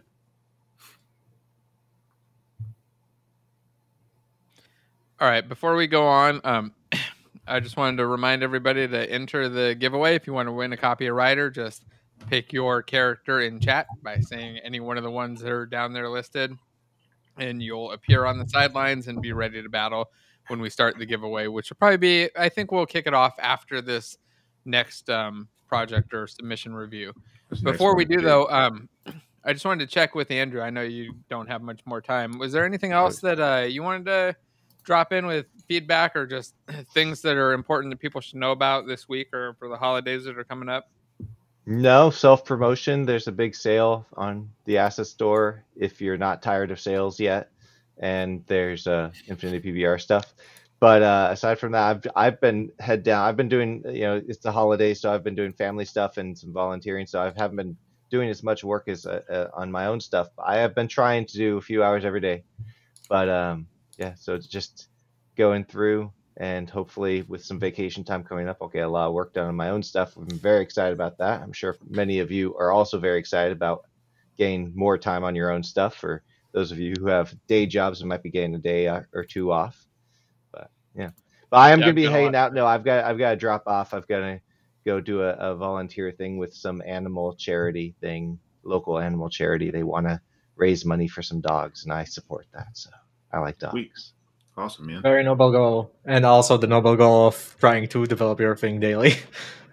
Yes. That's the thing. Like yesterday, I kept not wanting to do any dev work, but I actually got like 4 or 5 hours in because I just kept like doing 30 minutes or an hour here and then doing something else and then coming back to it. coming back to it. And that's important. So nice. Well, yeah, good job on the dog stuff, man, and yeah, congrats on the sales. Hopefully they keep going great. It seems like you've had a lot of good stuff on sale, and hopefully everybody's been taking advantage of it. And for this project, hopefully I can get you into it soon to start swapping out the character models, and then we'll have not just 8 random little cute things, but a bunch of crazy cool ones with animations and all kinds of cool stuff. So I have the project open now. I finally got it open. Turns out I was trying to download the exact version of Unity required to make sure I was on the same version, and I pushed the wrong button. I downloaded the Mac version, which is a standalone build, and it wouldn't let me install it. You have to download the hub. I thought the hub button was to download the actual Unity hub, not to download it in the hub. It was very confusing, and so that tripped me up. But I've got it open now, and so I was taking a peek at your code and saying, "Ooh, what can I learn from Jason here?" And then we'll have to set it up so people can go in and like customize their character on a web interface, adjust their character shape and size, get them all in there, and make their own, like make them match their own face, and then pop in. Make the whole game multiplayer. That's what I'm thinking, right? Like it's all multiplayer with a web interface to get in. Yeah, web client. It seems like the best way to do it. Publish it on the Switch so people can use their Switch in order to join the contest. Oh, that's ridiculous. You got to go to PS5. We need better graphics. Of course. One thing I do want to bring up, though, do import Amplify shader editor, and I'll try and set you up with some really nice special effects for these fights. Nice.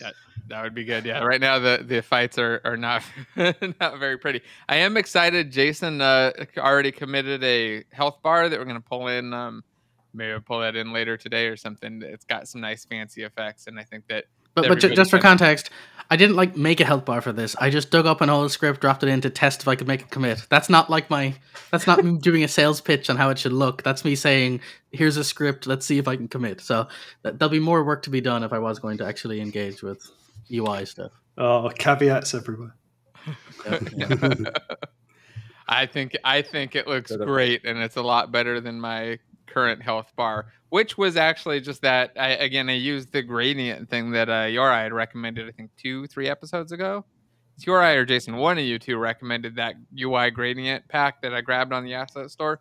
Made for beautiful, fast health bars without me having to jump to Photoshop, which was really nice. So I got to say thanks for that. Very good recommendation. All right, I'm going to pop up the window one more time. People can join. Looks like we've only got 62 out of the 118 people. So if you don't want to win or copy a rider, don't say anything in chat. If you do, then just pick the character that you want by putting in one of those. And totally, it just won't recognize your text unless you've already liked the video. That's just a fact. You have to, of course, have liked the video. Oh, yeah. Like it and share it for extra health. That's what it needs to be. Well, like and share for a buff. Yeah. Yeah, but no, just say the character you want, and it'll pop up your character. If you're not seeing your guy already there, you're probably just off screen, and when we start the battle, you'll see your guy start to move in and get ready to fight. So does capitalization matter? Real quick, there's a couple people. It's not case sensitive. Use 2 lowercase invariant on all the comparisons. Nice. All right, I'm signing off. See you all. Thanks. Right, see you later, Andrew. Everybody go check out the Infinity PBR stuff that's on sale. There'll be a link in the description below. Have fun with those pups. Interesting. I did not know Andrew was that into dogs. I'll have to talk more about that later. So are you guys ready to jump on to the final pitch? Yep. All right. This one was quite a bit bigger. It included a video and a couple documents. It's got a deck. It's got a There's an implication of more experience on this one, definitely. Yeah, 9 years of experience, these guys. Yeah. Should we start with the I don't know if we should start with the online pitch or just the deck. I think maybe the deck. Why don't we just do the presentation PDF? Yeah, let's do that. I think that'll probably share the best. I just got to get it open up on here. 1 second to open that thing up. So this one, it had this presentation, a budget analysis, a whole bunch of stuff. Let me get this in Chrome. There we go. And if I can find my restream window, I should be able to share it. All right. So everybody, if you're joining the giveaway, you can still join. It's just running in the background. I'll pop it up when we're done with this one, and you'll be able to see your name and all that stuff up here. All right. Let's go through this doc now. So we got the fatherhood doc. It says, how much are you willing to sacrifice for someone you love? And then it's got all of the different sections. And then there was a trailer. I don't want to pull up the trailer on this yet. We'll just go down through and start looking at some of the other parts. So then there's some images of what the game looks like. You can kind of see, get a kind of a good view. Looks like side view, 2 characters, one following another, which makes sense. The name Fatherhood, and then gameplay. So what do you guys think about this slide right here? So I know we said to not compare yourself to the other games, but I will say that this is a very good way to portray something after you've shown screenshots of that thing. Because this is saying we already have our look, this is what we are going for thematically. Instead of we are going to be this, but something else. It's just we have something else, but this is what we were aiming for. So you can tell how much they are borrowing from it compared to being their own thing. I agree, and that's one of those things where, again, I've already read through the pitch and seen the video and stuff, so I get that they're going for it. But it's just worth noting that if you ever do this, what you've done is you've put a brainworm in someone's head to say, okay, but what's different? The minute they've done that, so by saying The Last of Us, I'm like, okay, The Last of Us, and then I'm thinking back to those above screenshots where I see an adult male with a young girl. It's like, okay, you're just making The Last of Us. Now I know it's more than that, but the point is, you've now told me you're basing it off another game and showed me a screenshot of something that's nearly identical in terms of even the clothes they're wearing, the backpacks they're doing. So now you have to hook me back on, okay, but what's different other than the camera angle, right?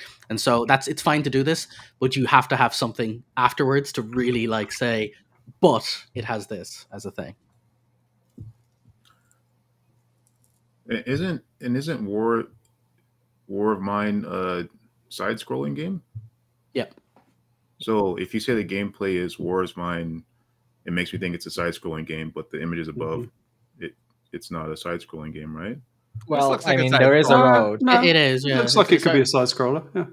Yeah. I guess side scroller for perspective.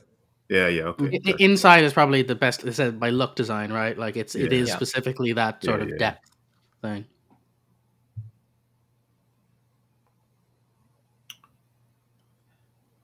All right, then we go on. There's the trailer and then the market section. Yeah. I'm not sure I understand what this slide is. Oh, I guess it's the header. It's just saying what's coming on the next 3 slides. Well, to be fair, they did put a trailer at the start, and if they actually took the time and prepared a trailer that you can watch that has a flow to it, animations and all that, to help you, guide you through this, might be worth the watch prior to everything else. It is a good trailer, and I will say there's also a video pitch, like an actual description pitch. Yep. And my first statement was going to be, the video pitch starts with a hello, this is our project, whatever. I would have skipped that and gone straight to the trailer at the start of that pitch, because there's no point talking about your themes of your game until they've seen it. So the very first thing in your very first part of your pitch, if you have a trailer, you've got the best kind of marketing you can have. Show that first, you know? Yeah, we might be tackling this all in like a really bad order because it was just a zip of a bunch of good stuff. Then again, when you're sending it, if you didn't send instructions, just be prepared that this might happen. Not that you're doing anything bad. This is high quality. Yeah. Just if you want to maximize your chances of success, try to give a guided experience. And this is just a small thing from a design perspective. I really do like the use of multiple textures, and you've got your gradients and you've got your blurs, and using textures with like that sort of paint stroke look to it's all great. But when you've got your images like this on the side of it, differentiate them somehow. Give them a drop shadow, give them a cornered edge, something. Because all the rest of it looks really nice, but then you've got this really harsh edges on these rectangles, which just don't look as good. So same with like the logo in the corner. Stylistically, whenever you're doing something like this, if you're making it stylistic like this, then everything that doesn't match that stands out twice as much. So I personally, it would just be a drop shadow, just a simple bottom right corner drop shadow under these images. Even if it's a fake one, even if it's literally in a partially opaque black rectangle that takes up the bottom right corner and just does a little thing, it would pull it out from the background. And I do want to bring up something really important about the similarities section in the previous page, is that if the person you talk to did not play this war of mine, they would not know what to anchor to if this was missing. So good on you for adding that. It still isn't the full context of what your game is actually like, but the images and the similarities and the differences help convey its own game as a backup for someone who doesn't know what this game is. Like, you can only pitch this to someone who played this war of mine if you didn't include anything like that. It definitely helps because I haven't played it, so I think that's helpful. Seeing those differences and similarities. And then I'm not sure what this is. This is just inspiration. Oh, it's competitive analysis. Oh, wait. Yeah, actually, this part got me too because I wasn't sure because they're introducing Undying in the list. But I guess that's part of competitive analysis is that those are the group that they're that are considered competition. And then here they're showing how other games that they want to compete with have done and what the actual financials are, which is cool. It's good. Most people don't pay enough attention to it and pay attention to whether or not their game can be successful for the project and scope that they're trying to build. Again, this isn't this guy's first rodeo. You can tell. And the other thing too is that for people who are following along, what's really interesting, and I know this is going to sound really silly to say, but if you look at a slide like this, competitive analysis, you might be thinking, oh God, all of this stuff I have to do and learn all this. Here's the thing. Even just having a slide called competitive analysis tells anybody reading this that you've thought about it. Yeah. And that alone this could literally be nothing. It could just be, it doesn't matter what's on the slide at this stage. Yeah. It's told us that this person who's making this project is aware they're in a competitive market and they're competing. And so sometimes a lot of this is just literally indicating that you're actually putting thought into the area. Same with the funding. Like I have a complaint about that and the fact that it's an XLS file. But the point is, the fact that I know that there's a costing document indicates to me they know what they're doing, right? And so just being aware of what information you can give someone is a valuable thing. I like this slide too because like you see the 400 million survival game market. Like it definitely like you're going after someone for some funds. Like this is a slide that's certainly targeting them. So I think this is a nice thing to add in here. One other thing though. No, sorry, go ahead. I wanted to touch on the Bitly link that was there, that linked to the document they already previewed. It does link directly to it. There is no... when you have a Bitly link, it's usually concerning that you might have to wait the 5 seconds, etc., like low quality, but this actually links directly, and they put a custom address that is specifically easy to remember. Related to game's name, which is a good thing to do because now with just 5 letters, I can kind of remember the name and go look it up if I need it. If I don't have Father CA or Father competitive analysis, it's easy to access information about your pitch in a more data-oriented. Easy accessible information about your game. Is good to have, especially for people who are more data-oriented and say, okay, now I want to go look at this. This actually matters to me because I'm bought into your fantasy. Let's see the actual numbers. They can go in and it's actually a properly offered document and it even has links to all its references. Great. And on this particular slide here, just one thing to note. You might look at this and go, oh, that looks good. I'll add one of those to my own game. But I'll be very careful with this. Look at the fact there's an asterisk which shows a link to a particular article that's referencing it. Again, it's 2017. I'd be careful with articles that are that old when you're referencing it relative to now. That's one. But two, be very careful about this stuff that you're being specific to what you're talking about. Because one of the worst things you can do if you're talking to a financier and showing them a pitch like this is come out with some absolute nonsense statement like, there is X million of games sold on Steam every year that holds this stuff. It's like, that's our target audience. No, it isn't. Your target audience isn't Steam. It is not number of games sold on computers. If you come out with bullshit like this that you're just trying to pad with the possibilities around it, you're gonna lose any credibility. So at least have something like this, which is very specifically survival game is the target market of what we're doing, and here's where I got my information from. Because if you just put a slide that says there's so much potential for money on Steam because of all of these games that come out, it's like everyone knows. It's just you're bullshitting someone whose money you're asking for, right? So they're not going to take that kindly. However, if you did have a slide that said my target audience was number of games sold on computer, that's what we're gonna laugh at. Yeah, and the other thing you haven't done, which I've seen a lot of pitches, whether that be for whole entire companies or games or something like that, is said that you're going to take this percentage of that market. Because I've seen a lot of people go, like, the transport industry for freight is so and so and so and so. Even if we get 10% of that, it's like, what makes you think you're going to get 10% of the freight industry if you haven't sold me on that? But you haven't done this, which is good. That's a large. Yeah, it's a massive thing. The links are good. You don't absolutely need the asterisks in the bit there. The fact that you've got the link at the bottom there. When we do our own slides for this sort of thing with companies, we put those in. But that's fine. And you put your price point and everything. Yeah, nice. Cool. So everybody liked that one, I guess. Should we hit the development section? I haven't read this fully through yet, but one thing I do pick up when you tell me how much you can sell for, your target market and all your target size and all the rest of it, is I nearly always turn around and go, okay, what's your costs? What are you going to be spending to get that? What am I going to make off of your company in relation to how much I'm going to give your company? But I don't know if that's what they're asking for. I haven't looked through this pitch yet, but that's something to bear in mind. If you tell me you're going to make this much money, I'm going to ask you how much money you're going to spend making it. Good old ROI, right? Get the ROI. Yeah. It's good to see this in a game pitch. There's enough game pitches that I've seen that don't tell me anything about your target, or that you've thought about this in the competitive analysis and all the rest that you brought in. Enough people send me things like, my game's awesome, and it's like, right, okay, well, who are you competing with? Is it like you're going to tell me you're going to be a pick-free game and you're going into the mobile market? Great, there's a billion of those out there. What differentiates you? What's your marketing cost to establish yourself and getting consumers into your game, and then that cost related to how much you're going to make per user and all the rest? Have you done that work to tell me you actually know what you're talking about? Or are you just telling me you're going to do a pick-free game that's going to go out into mobile?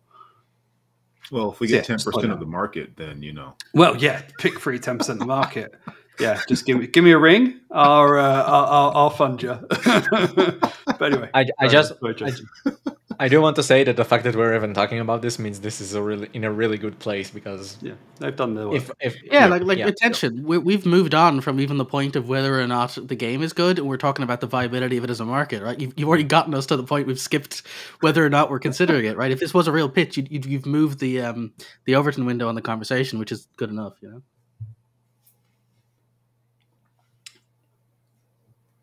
So you guys want to talk about the next slide, the development one?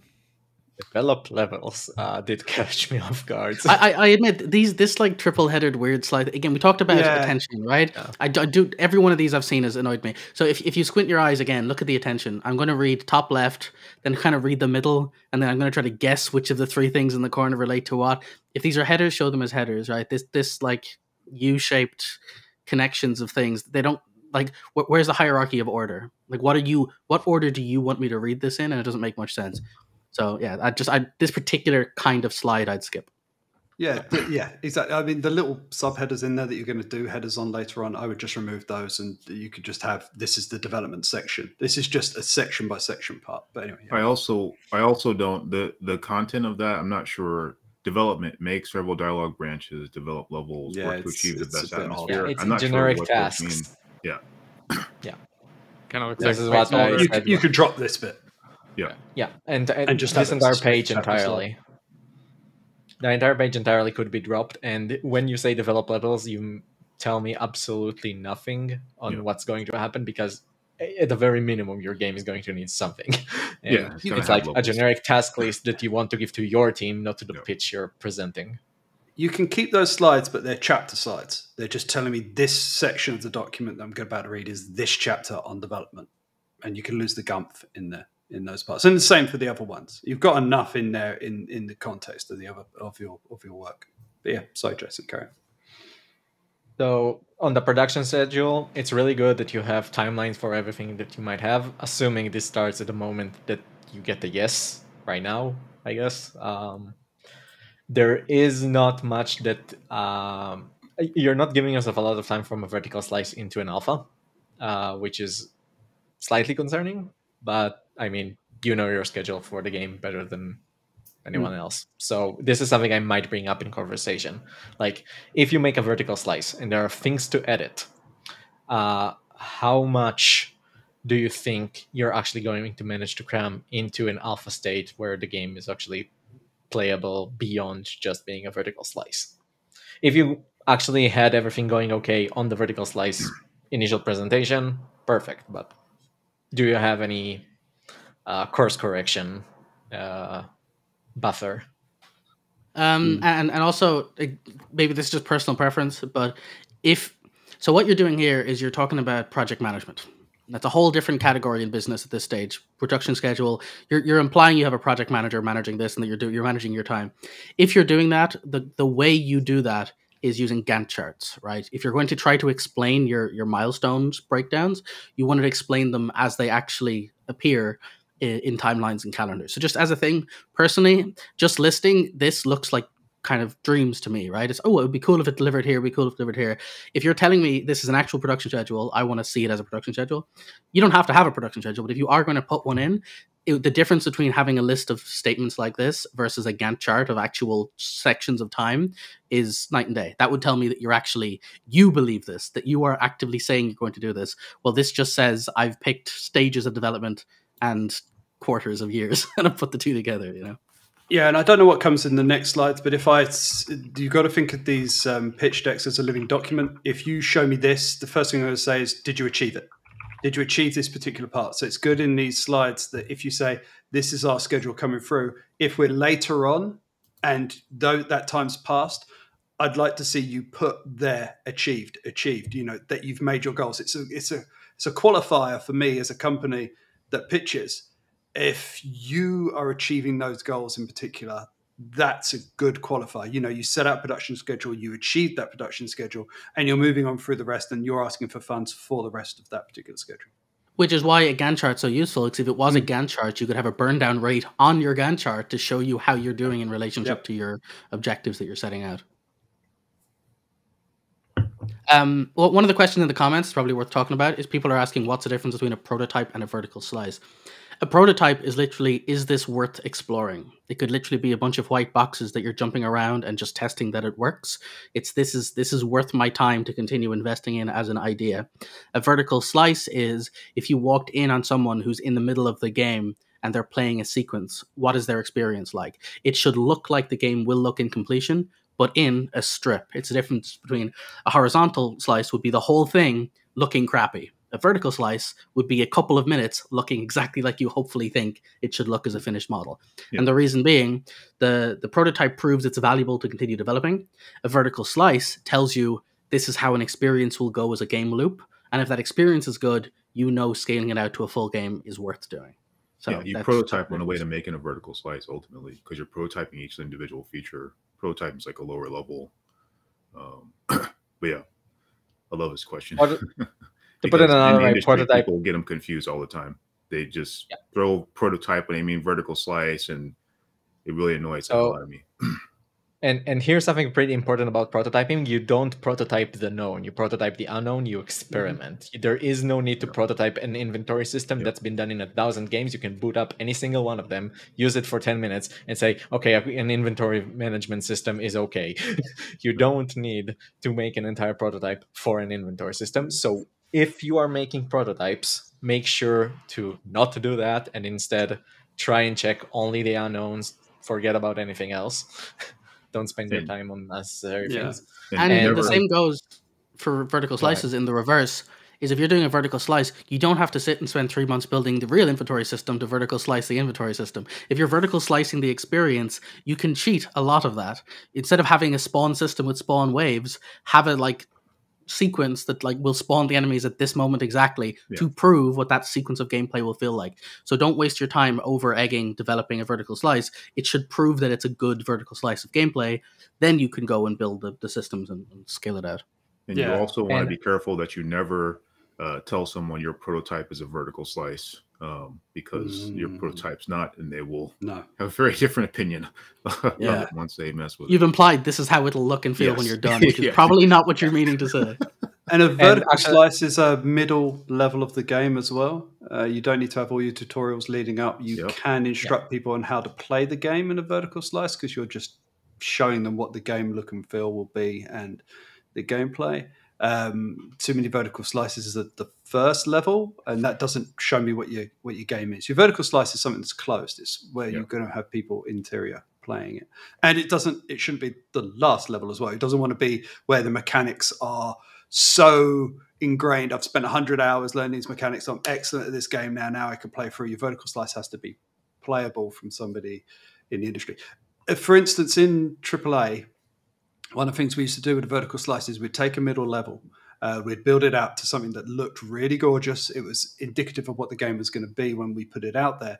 The people that would play that vertical slice, are marketing would come in and play it because they have to know how to market and sell it to the retail and all the rest when it comes out, and they have to see where it fits into the industry in a whole when it gets released.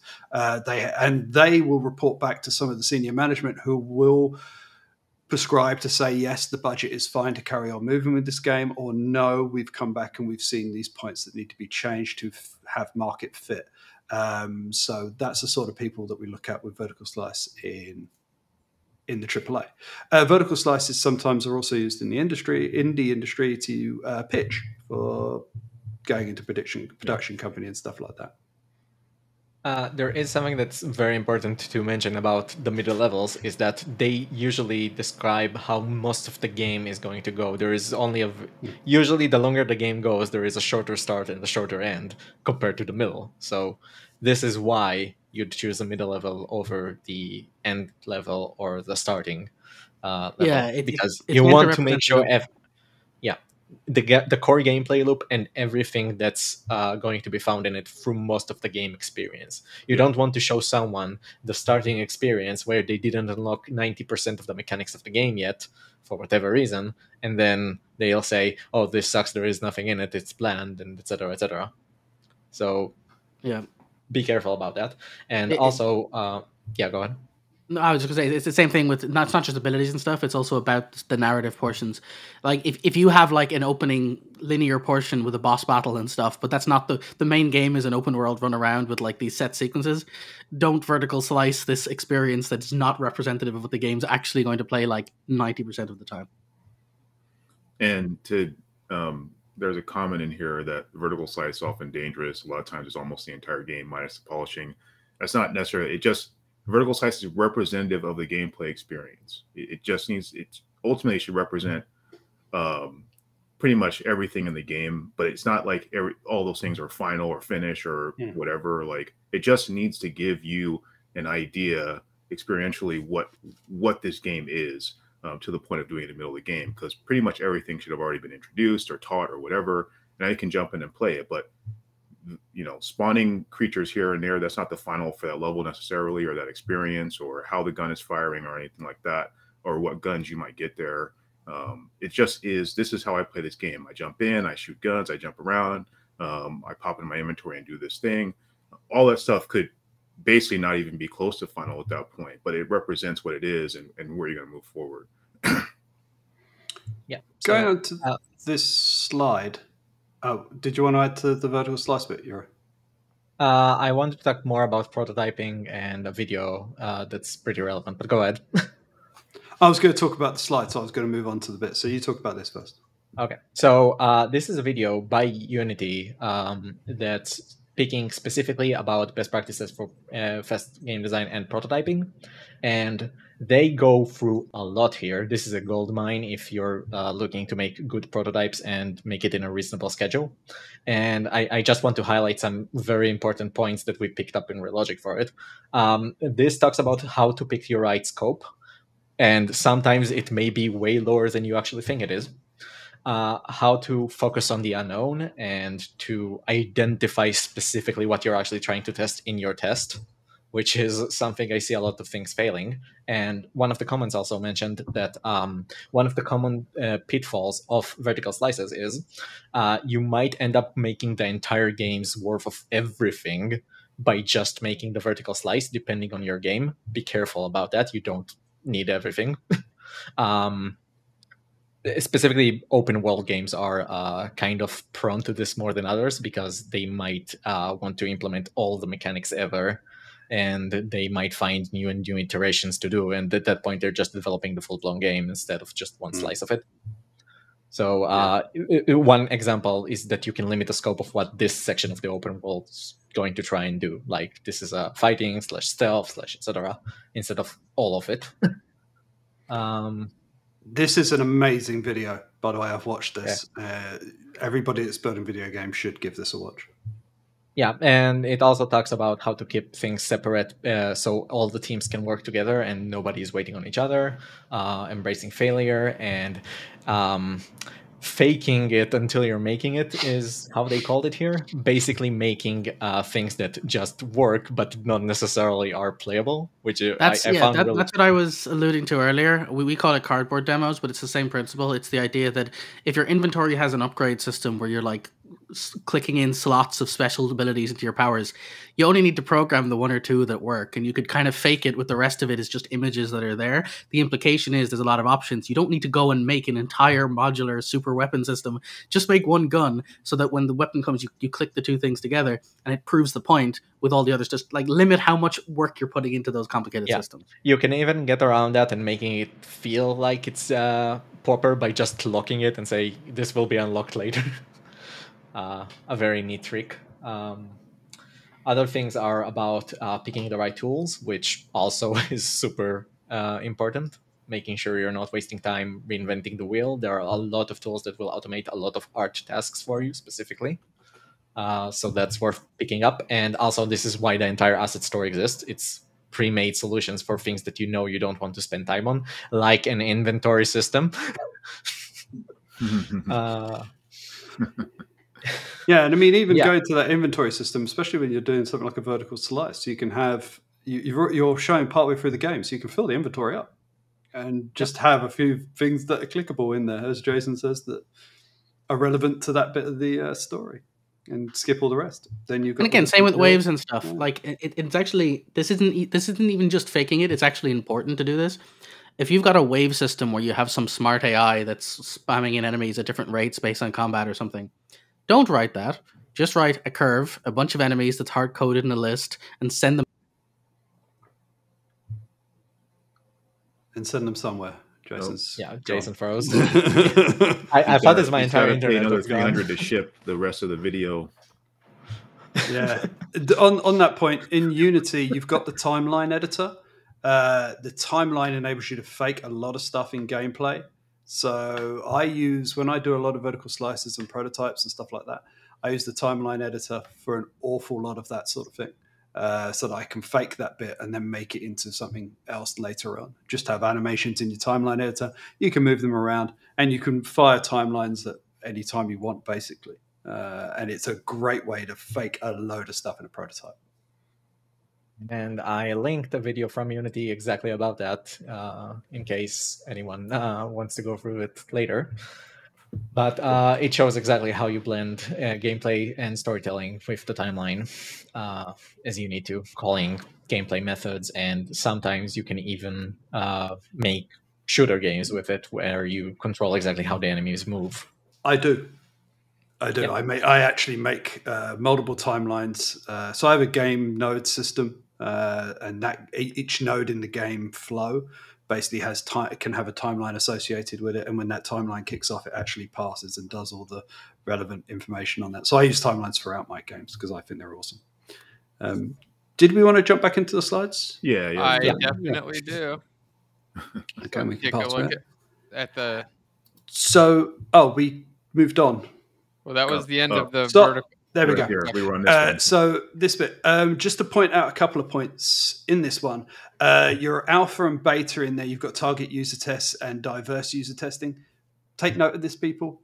User testing, getting it out in front of people is super important. And this with alpha and beta is the right way to do it, with your target user testing and then your diverse user testing afterwards. So yeah, note it, because the amount of times I have to talk to companies about it, it drives me nuts. Go and do it.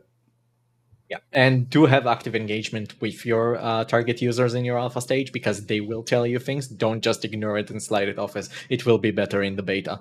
This is something that is going to be really difficult, but make sure to address feedback from your testers. Yeah, it's the only little odd thing, and the little pickup is you got concept and prototype and vertical slice, and you got production. Production is the whole thing. So if this is a stage, it's not really production as such. But yeah, Your audio is dying. Oh, Karen. Is it gone? That production wasn't on their main thing. Your audio is better now. Okay, this stream's been weird today, but yeah, that's all I wanted to point out. Those bits you can jump on. But I also think, I mean, this might be nitpicky, but I think the alpha and beta, let's go back up. I think it's just like a super generic, improve all mechanics, implement all environments. Like, again, those are just like weird, I guess, just extra lines to say. And experience polish is like, it seems like you'd be doing, I guess, more specific things. Improve all mechanics doesn't really mean much to me in alpha. Is that the only thing you're improving? Are you improving other stuff? Are you listening to feedback from people? I might mention that specifically because improve all mechanics is just, it's super generic at alpha. Yeah, it is. And I mean, you could have it where you say target user tests, and then from feedback from user tests, improve mechanics. I mean, implement all environments. You're on an alpha. Have you not implemented all your environments when you're going out to an alpha? An alpha is your game. You're now testing that game to make those improvements on that game, do those last bits of polish, and then am I back at all, by the way? You're back. You're back. Okay, cool. Welcome back. It's a bit stuttery on my side too, but whatever. I just want to say one last thing on vertical slice as well. We didn't really cover. This is just a tip for people making one. A vertical slice is something you want people to play, obviously, and you might bring it out in a demo. And so one of the biggest mistakes people make with vertical slices is they just have an open-ended chunk of their game. They drop a character in, hand them a controller, and walk away. You want it to be time-boxed. You want a, like, almost to the minute, 5-minute demo that says you play the game, here's the controller, and literally at the end of 5 minutes it'll like fade out and say thanks for playing or something. And that serves two purposes. One, it means the person playing knows their time's not going to be wasted. They're not going to feel that awkward moment of, can I give the controller back now? I'm kind of done. You're not going to get into that awkward, is this boring thing. And more importantly than all of that, you get to pitch your game as a roller coaster, which is what you want. You want it as, it's as dangerous as the word is and everyone gets scared about it. You want that demo to be scripted. I don't mean scripted as in some entirely fake thing altogether, but because it's a vertical slice, you want to control their experience. So if your game is going to have ramping difficulties of enemies, you can, in a demo, you can have a curve that literally spawns enemies that are increasing in difficulty. In the real game, it might be based on a level, and as the game plays out, they might level up and the enemies get harder. But you want the experience of that vertical slice to be representative, but controlled by you to sell what that loop will be. So time box it is very, very important. And it also saves you from actually having to implement everything, because the more time the person has, they might find more gaping holes in the experience that you're just trying to make sure they get. Yep. Yeah. And then it kind of goes both ways, because if it's really important for you, the vertical slice might actually reveal very important things by those gaping holes. But whether you're trying to get the experience or the actual all the problems. Which you definitely might better to let them get kicked out before they would get bored too. Just leave them wanting more. Get that really good effect there, them wanting to play more, but the thing's over and asking when the next piece will be ready so they can play, instead of leaving them in there until they're like, oh, that was fun, and now I'm bored, and hand it over. And it looks like they've got the slice right here on another special bit link. Yeah, that's just a straight up link to their HAO where you can download a build of the game, run it. Which is very cool. Yeah, and it shows that they're on time for their vertical slice. So that's why the checkbox of having done that or a Gantt chart would have helped earlier. Mm-hmm. You can go right there and just download it as of 13 days ago, it looks like. All right, so what slide are we on now? Partnership. I don't know what this is. Do you? This is the chapter page. You need to move to the next. Yeah. Oh, okay. It's not. Yeah. Okay. So budget. It's nice that 140,000. again. Yeah, nice that they're including links showing that mini preview, 60K of funding will provide Exola. By Exola, sorry.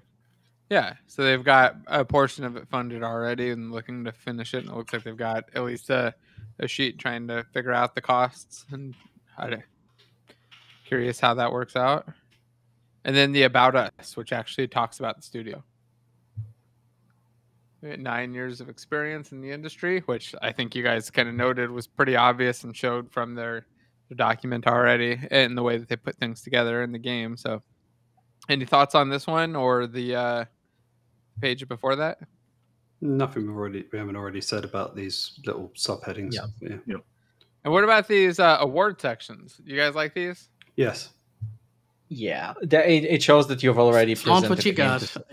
Whatever you've got, flaunted 100%. Yep. No, it's more than just flaunting what you've got. It's also about proof that you actually show this to someone else and they approved of it. Which instead of just flaunting it, it's also proving. It has more meaning than someone said this is good. It's someone actually tried this and said this is good. Yeah, if you're trying to ask for someone for money, then it qualifies you as a team. If I'm going to give you money, then this qualifies to say, yeah, we've done this. We know what we're doing. Look, we've won these awards at it, and that's going to really push you forward. So yeah, absolutely. If you've got awards under your belt, I think I still talk about awards from frigging 2001 or something that I've got. If I'm being honest, I would have last century. If I'm being honest, I would have had these higher up. I would have had awards like right up at the top. Here's my studio. Here's what we've won. Here's our new idea. Why you should listen to us, followed by what the project is. If you can sell me on who you are before you even get to the pitch, you'll do a lot better. Yeah, I'd be putting this all over the place. But then, flaunting your experience. And yes, Jason, some from the 1900s. That's my favorite thing to talk about now with the kids. I'm like, yeah, that's from the 1900s. When I was in my 20s.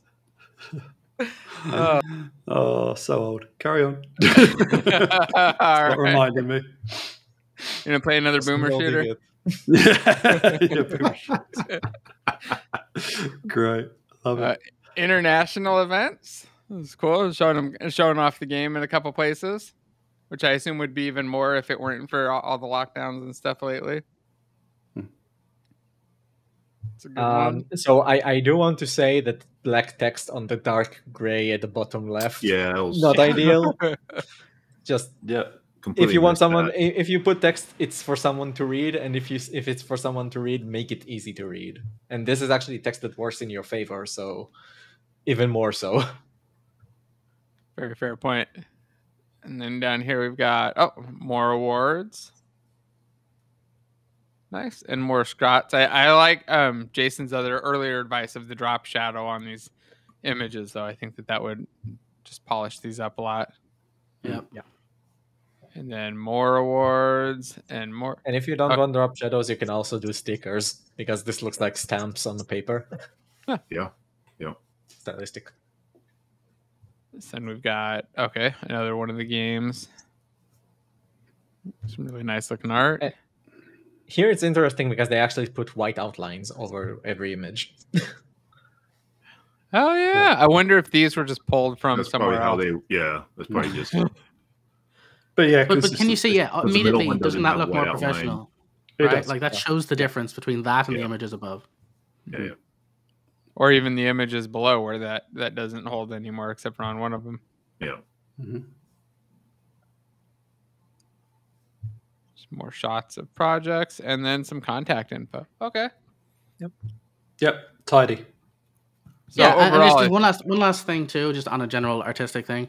If you're doing some kind of visual pitch like this, this is probably overkill for what you're doing here, but I would do it, is rather than just having a grid of images in one of these slides, I would go and make a full page image. I'd go to Photoshop, I'd pull these images in, and I would make a collage of an interesting, like I would cut at different angles. It would be a full interesting image, and I would put that in. I wouldn't just stick a bunch of images as like individual stuff, because it looks like you're just collecting a folder of art. If you look at proper sort of like pitch, like a visual pitch, you'll see a lot of it tends to have the images actually as part of the slide itself, not like added on top of it. It's hard to give an example unless I pull up some actual, visual pitches. But basically, I would look into how to do this better, because this, compared to you've got really good details of information, but the images displayed here are not as artistically presented as you would expect from a visual pitch like this. How would you feel about like an animated thing where they like kind of pop in, pop. Do you think that's useful for this type of stuff? It's a PDF. Oh yeah, this is right. This is a this standard isn't a deck. PDF. This isn't. No, it's, Yeah. So one more thing that I do want to bring up though is that you probably want to put titles on this, because like Jason said, it's a collection of images you're putting, and I have no context as to why you're showing me these. If you had just put a name that says this is something we worked on, I could ask you questions about it. And this is where I'm probably at my most interested. You've already gone through the entire pitch with me. I already know most of what you want with this project. Now you're showing me these. Why are you showing it to me? Probably just because you want to show proofs of work of what you've done. But you're not letting me ask you questions on these things because I don't even know their name. Now, in these specific ones, you actually have something portrayed, but it's tiny, not easy to read, not clear text for this, and the other ones don't have it. So, and here's I was going to jump in. If you've shown a lot of financials throughout this document, you've talked about how much you're going to make potentially with a $15 sale, with 100K, that's 1,500,000. You're putting in this much money to actually generate it. You're raising this much money. And then you're showing projects you've actually done. The one thing I would do as a businessman is I'd turn around and go, that's great. How much have you made from these projects? How much did you spend on them? What did you overspend? What did you learn from them? If you're quite heavy on financials, and you don't have to put them on the slides, by the way, for your previous financials, if you're trying to get it up, you're a business after all. But I will be asking you that as a company. I will turn around and say, you're pitching me this game. I'm going to invest in you this much. I expect this much in return. What have you made previously on other games? So, yeah, just to be aware of that, that's going to come up. Well, it should come up if they're doing their due diligence properly. Yeah, I guess it's also something that you can brag about anyway. If you did make a good bit of money, it's another thing that you can put in there as a bragging point. Yeah, and if you made any sort of levels, like a lot of times I talk about, I've had a number one game with the iOS, I've had a number one game on Android. We had 20 million concurrent users on one of these games, and I'm talking about from previous stuff that I've done. Those things come up in when I go and talk to other people about games that I'm going to concept for them, or games I'm going to pitch to them. I talk about, this game came out, number one on iOS, number one on Android. We done the follow-up game of this, number one on iOS, number one on Android. And then our concurrent users went up from this to this because we pitched the new game in the previous game, and we had follow-on marketing and all the rest. And we built community audience to carry on. If you're putting games out there, nowadays especially, one of the things I ask is, what's your community follow-on? How are you building on the previous games you've put out there? What are you going to do with this game? Are you going to link it in previous games? Are you going to go and do all the rest of that sort of thing? Are you going to go on Steam and say, this was this game and these are the previous games we've done? I'm going to look at your community follow-on because I know that's going to create more revenue for you. So it's good to have that sort of thing. So if your games achieved any sort of, if they were in a top 10, they were featured, any of that sort of thing, show that on your slides. That's super important to me. Nice. Well, hopefully that was helpful feedback on these pitch docs. I think we could probably do this again with some more docs and maybe go over trailers or something sometime too.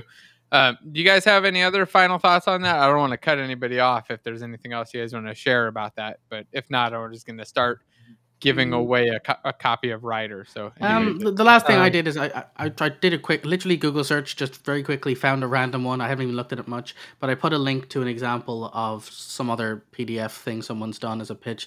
And I only bring it up to show one thing, is just look at how the images are integrated into the document, Okay, let's pull that one up real quick.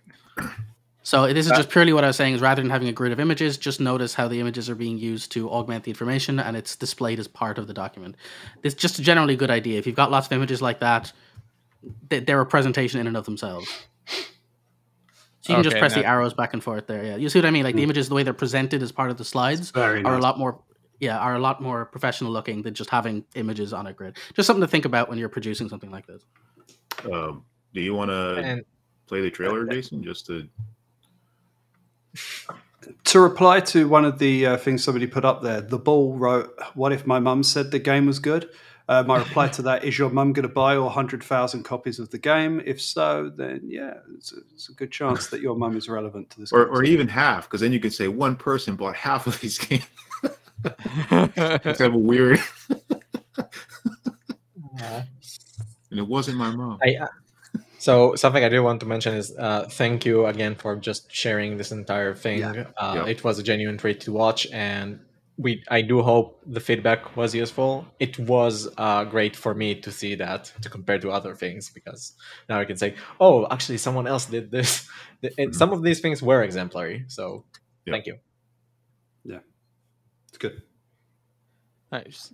Well, here, let's pop up. I'm going to put a link to the trailer in there, and then we'll just play through a couple. I don't know if I can get audio through here, though, if I'm trying to play that. So. No, it's audio. Yeah, I can hear it. Yeah. Okay, let's see. 3 minutes. Bearable. It's a pie.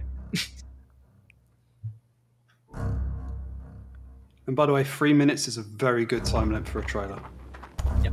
Linked to a pitch deck.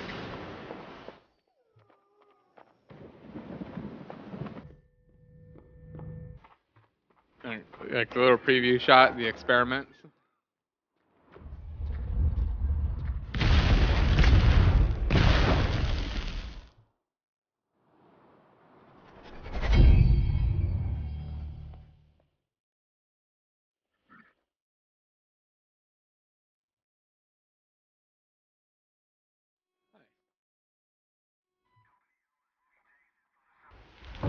It definitely reminds me a lot of Inside. Yeah, I'm getting a lot of things. Oh man, I would love to spend an entire hour breaking this trailer down. There's just so many like interesting, both really well done and a couple of things that need tweaking. It'd be great, so much of it. So I've actually been watching the entire thing and putting an emphasis on the time, seconds, every single moment the scene changes. See how long it took. I do have a question about the gameplay. About what? I had a question or a point about the gameplay that it isn't coming through on the deck, but it might come through in other stuff. We can finish though. We can talk about it first.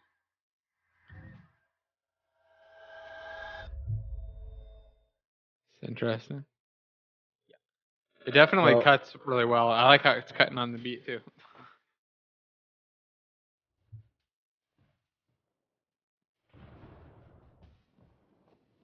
Hey, what happened to the kid? Oh, you have to buy the game to find out. She's gone. Maybe she's in the backpack. Oh. I hope not, because that speaks to a whole different storyline. Yeah. I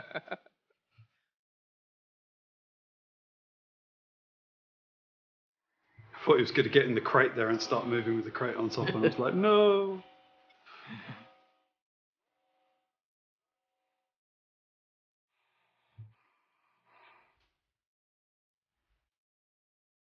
Reusing footage, not a good idea. Not a good idea. Very big red flag.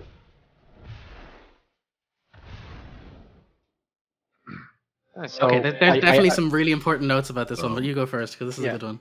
So one thing I want to bring up from a gameplay perspective, it took 2 minutes until we saw anything other than walking, which 100% not ideal. I also thought it was over before it was over and stopped sharing. So just as a general, if you are making a trailer for your game, check out Derek Liu's YouTube channel. First thing first, because one thing you'll learn as you're going through this is your trailer is a story, like any trailer for any movie, and you're trying to sell what the story is. And so you're trying to get beats across of what you're talking about. The first beat is what the gameplay is like. How many shots of walking right do we need to know that there's stealth, right? I immediately got that 3 in. I would have had 3 or 4 quick cuts, and it would have been beat. Okay, this is a stealth across multiple areas. What's the next thing? Next, in your trailer, you've obviously got points where you play as the daughter, as the father, and as both. Why not put that into a story? Like, you, even in the trailer, if you're going to give that away already, imply it in some arc where it shows them together, then show him. You know what I mean? Like, structure it into something that, like, if you're going to write your text in between, structure that as the beats of the story. And then next, each beat should do something. It should tell you, first there's stealth, then there's a part where you might be sick or in trouble, then there's a part where, you know what I mean? There's a structure the narrative of what that trailer is. And as separately from that, from a cutting perspective, you have 90% of the shots walking right, and in the middle, one of the shots walking right to left. That massively messes with your eye line when you're watching the trailer. You need to follow your eye across the trailer of how people are looking at it. And then as for the text fading up and down too, that was way too long at the start. There is a lot of delay on those texts that don't need to be there, right? It's a visual medium, show it visually. They're the main points for me. Yeah, it could be. I mean, you haven't got enough stuff for a 3-minute trailer yet. Until you've got gameplay with people playing it, or the rest of it, leave that alone. It could and be. It doesn't have to be boiled 1 minute. 1 minute, tight 1 minute trailer 1 minute would have been so much better. Yes. That's what I was about to say. Yeah, 1 minute trailer. That's all you need for that. I think it might be I that just have try one question about their gameplay. In their deck, they focused on the daughter being blind. And so for me, if it seemed like her being blind, there would be like some very particular reason why you're focusing on blind as a gameplay. Like the father has to call to her, she has to follow sound. But that trailer makes me think that blind isn't a thing. Her running from 3 guys just openly, I don't know how she's doing that. She's following the father without having to touch him. Things like that seem like you're focusing on blind. It's capitalized, I think, in a couple spots in the PDF.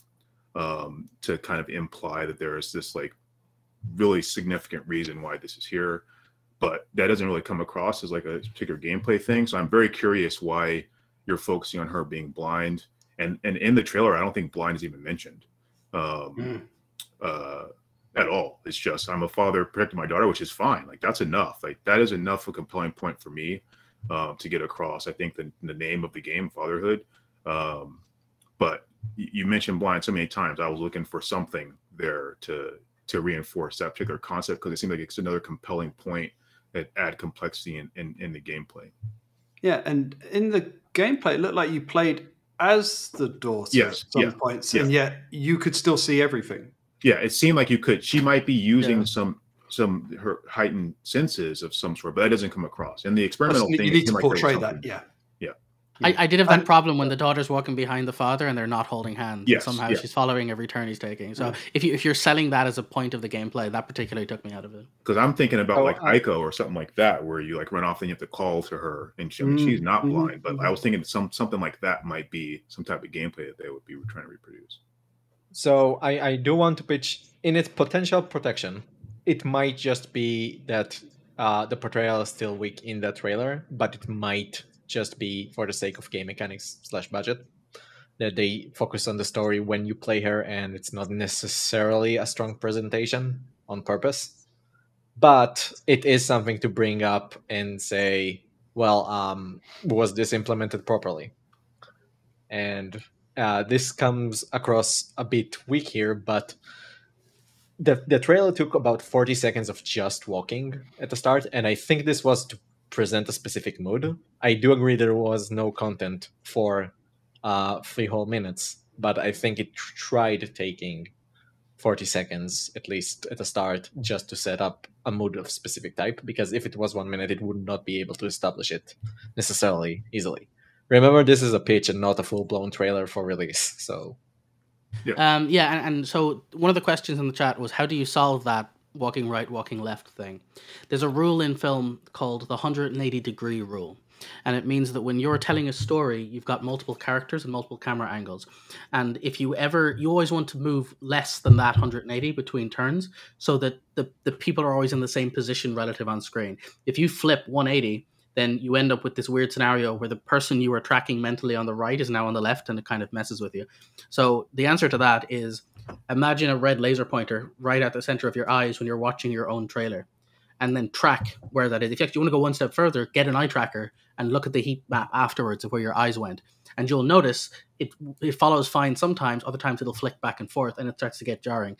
Watch professionally cut trailers and you'll notice your eyes tend to sort of follow a center point.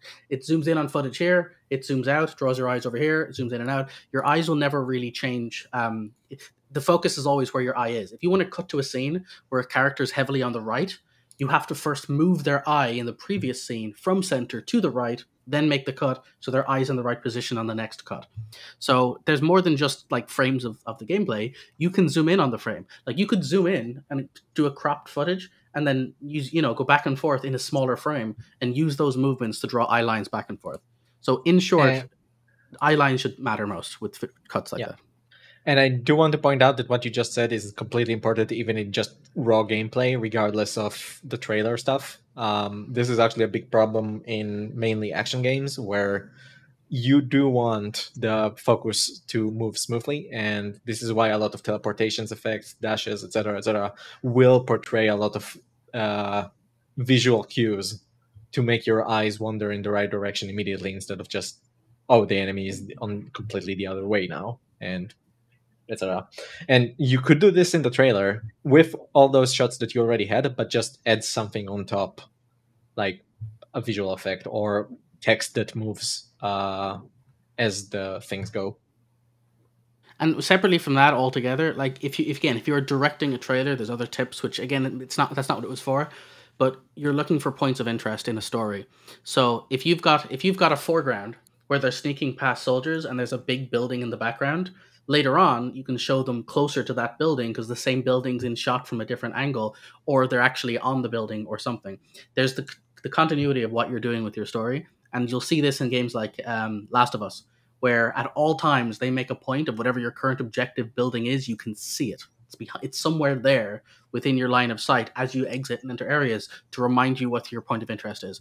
So same with the trailer. Like, if it's just arbitrarily walking around, why are people walking around? But if they're walking around and even in the trailer, you could see the objectives to get to or from something, or with the character, with the daughter, then maybe she's not there or is there. But the implication is she sick and you're going to get medicine, or is she kidnapped and you're going to rescue her? Whatever that is, you can imply something with the cut of the trailer as to why there's a narrative to what's going on.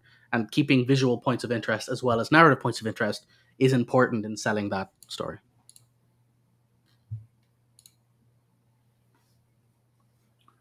I have a question. Yeah. What's the question, Salim? How come I am not eligible to win my 1-year writer license? You didn't write your name in. Did you choose your character? I chose Salim, yes. The ultimate character. Salim's not a monster yet. Somebody's going to have to make me a Salim model. Now, if I can get a Salim model, I will, without a doubt, pop that in here and have you fighting against demons and rats and treasure chests and stuff. I think that would be hilarious. If anybody is an artist and wants to make a Salim model real quick, there's a call out there. Who wants to do that? Or knows how to do some cool art tools and make a good Salim model. That should be that should be the next giveaway of Ryder, the best Salim model, as picked by the judges here. I would be surprised if there isn't somebody out there who's already made a Salim model in the past. You can just send it over to me. What are you trying to imply about my past? You know a lot of artists, and I bet one of them has decided to screw with you before. I mean, that's Tucker to NFT. Yeah, I've worked with groups of artists before. They will do mean things to you on your birthday. Oh, yeah. Oh, yeah. Learn art if you're in the industry. It's the only way to fight back. So yeah, anybody who wants to enter to win, it looks like we're up to 100 contestants right now. If you want to enter to win, just type in any one of those: knight, lizard, rat, werewolf, worm, chest, when are crab, we doing this? When spectre, demon, beholder, and I'll hit the button in a few minutes. We'll hit it and just get it started. So to get through it. Yeah, that it ends by the end of the stream, and we'll just take some questions and stuff while we go through. So give everybody like another minute or so to enter and hit the thumbs up button and share. And if you want to change your character, now is your last chance for that too. Because as soon as I start, you can't switch. Wait, do you have by the way, that no? random idling needs to be done here too. By the way, it's making my eyes twitch that everyone is dancing in perfect unison. Oh yeah, I did it for the battles. The battles have an animation delay, but the sideline, I didn't think about that yet. I just been spamming hit at random. All right. Oh. Uh-oh. They got Jason earlier. Now they got Your the other health bars. Jason. Oh dear. Oh, This is no. where he has a Unity crash and I has think to I'm do getting it an internet all problem. over again. Oh, you're back, I think. Yeah, he's Okay. back. His Hello? Unity feed isn't, but you're back, Jason. Oh, okay. My internet, seemed to drop out for a second. It's right when the wife went out the front door, the internet dropped. Strange coincidence. Huh? So, All right, question for you, Jason. Yeah. If Unity happens to crash while you're doing this, does everybody have to resubmit who they No, want to it's be? just it'll reread the entire chat. Oh, good. Yeah. So it'll actually go back through the chat, reparse it all, and it'll just re-add everybody in the exact same order and switch them back to their right classes. That was one of the things I was worried about. If I hit the button or paused it or messed up or whatever, crashed it. Luckily, I haven't had many crashes, so it hasn't been an issue. But Implying yeah, a number above 0. So, are you guys ready? Should I hit the button and get it started? Did everybody enter? Did you guys all enter? Yeah. I am. Oh. I entered as Salim. Yeah, I tried that earlier, and it just didn't do anything. Oh, it did it for me. I'm already a winner. All You should have tried it minutes ago after we added the Salim character. Oh, damn. Sorry. I'm going to put that in there as an option. It's just going to be something weird. It's going to be I've been playing with ponies lately, a pony game for the little one. It's just going to be a little pony. You say Salim and you get a little pony. Make it a bullet tree. Salim the unicorn. Yeah. All right, last call for entries. You got about 2 seconds to say something in chat, and then I'm going to hit the button, which means that by the time this goes out, it's already too late. Because 2 seconds has already happened. You're at least like a 15-second chat delay. All right, here we go. Let's see what we get. And closing entry. I see I even added a little countdown to scare everybody. 1 crash. Oh, no, it happened. There you go. Yay. I love it. All right, and the fight has begun without the fancy health bars. So let's see who wins between. Oh, I forgot the order gets randomized. I was gonna say I thought it was gonna be me and Jason right at the front, but I added a little thing to randomize the first fighters. Oh, and I messed it up apparently by manually adding a fighter. I can see myself bugged out underneath there. Well, more things to work on. Speaking of, how long did you spend on this week? This week, not long. When I work on it, it's usually like an hour, a little hour or two. Jason's story's up. Oh wait, games are going down. Here. What the heck? Go story and James. Oh, what's that about going down? Oh, so 1 and 2. Rigged. Yeah. And the 2. I was never scared. It was all for drama. I was just making it more fun. Oh man. Yeah, but when I work on it, it's usually like an hour or two. I'll have an idea. I'm like, you know what I want to do? Go add this thing to it. And I'll just jump in and go add in the next little feature. The next thing that I want to do was with navigation. So I want to make the characters actually walk into their battle spots, walk along the sides and stuff instead of just kind of poofing and popping at the next frame into position. Make it feel a little bit more alive, I guess. Like there's characters just running around the area and then make them run off and back up there when they win or something. You could probably just do twin lerp them or make some curve, but they have do jump, right? I literally have a high ground there. I just do jump them from one spot to another in one hop. I don't know how editable this arena is, but I'd get rid of those that little doorway on the side there and the statue on the left that's like blocking the people up top, and just make those walls flat. So you're not like clipping the name into the That's a good idea. You know who has access to this project? It's going to be Salim in a second.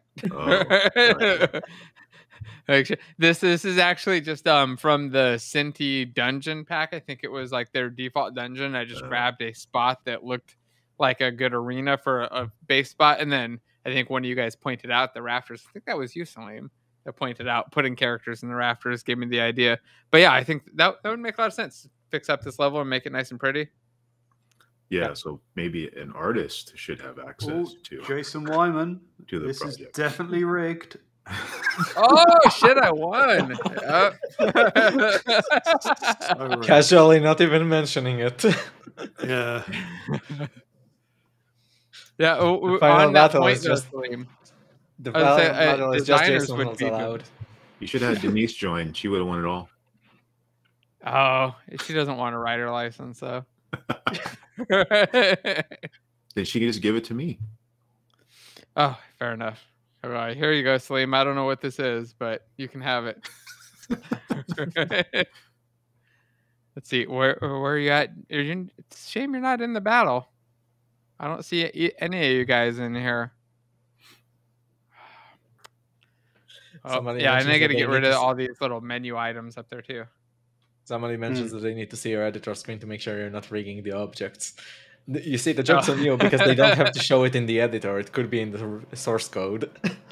Yeah, it could definitely be in the source. I am sharing the source. I put up 2 copies of it so far, and I put up another one. I can't share the art, obviously, because it's not mine, but the actual code for it. I've been kind of trying to share and make public. Well, it's a lot harder now because it's become not one file and becoming an actual semi-real project, but it's not as bad. Well, it's all the source apart from that one class that says if Jason equals 1.5 times.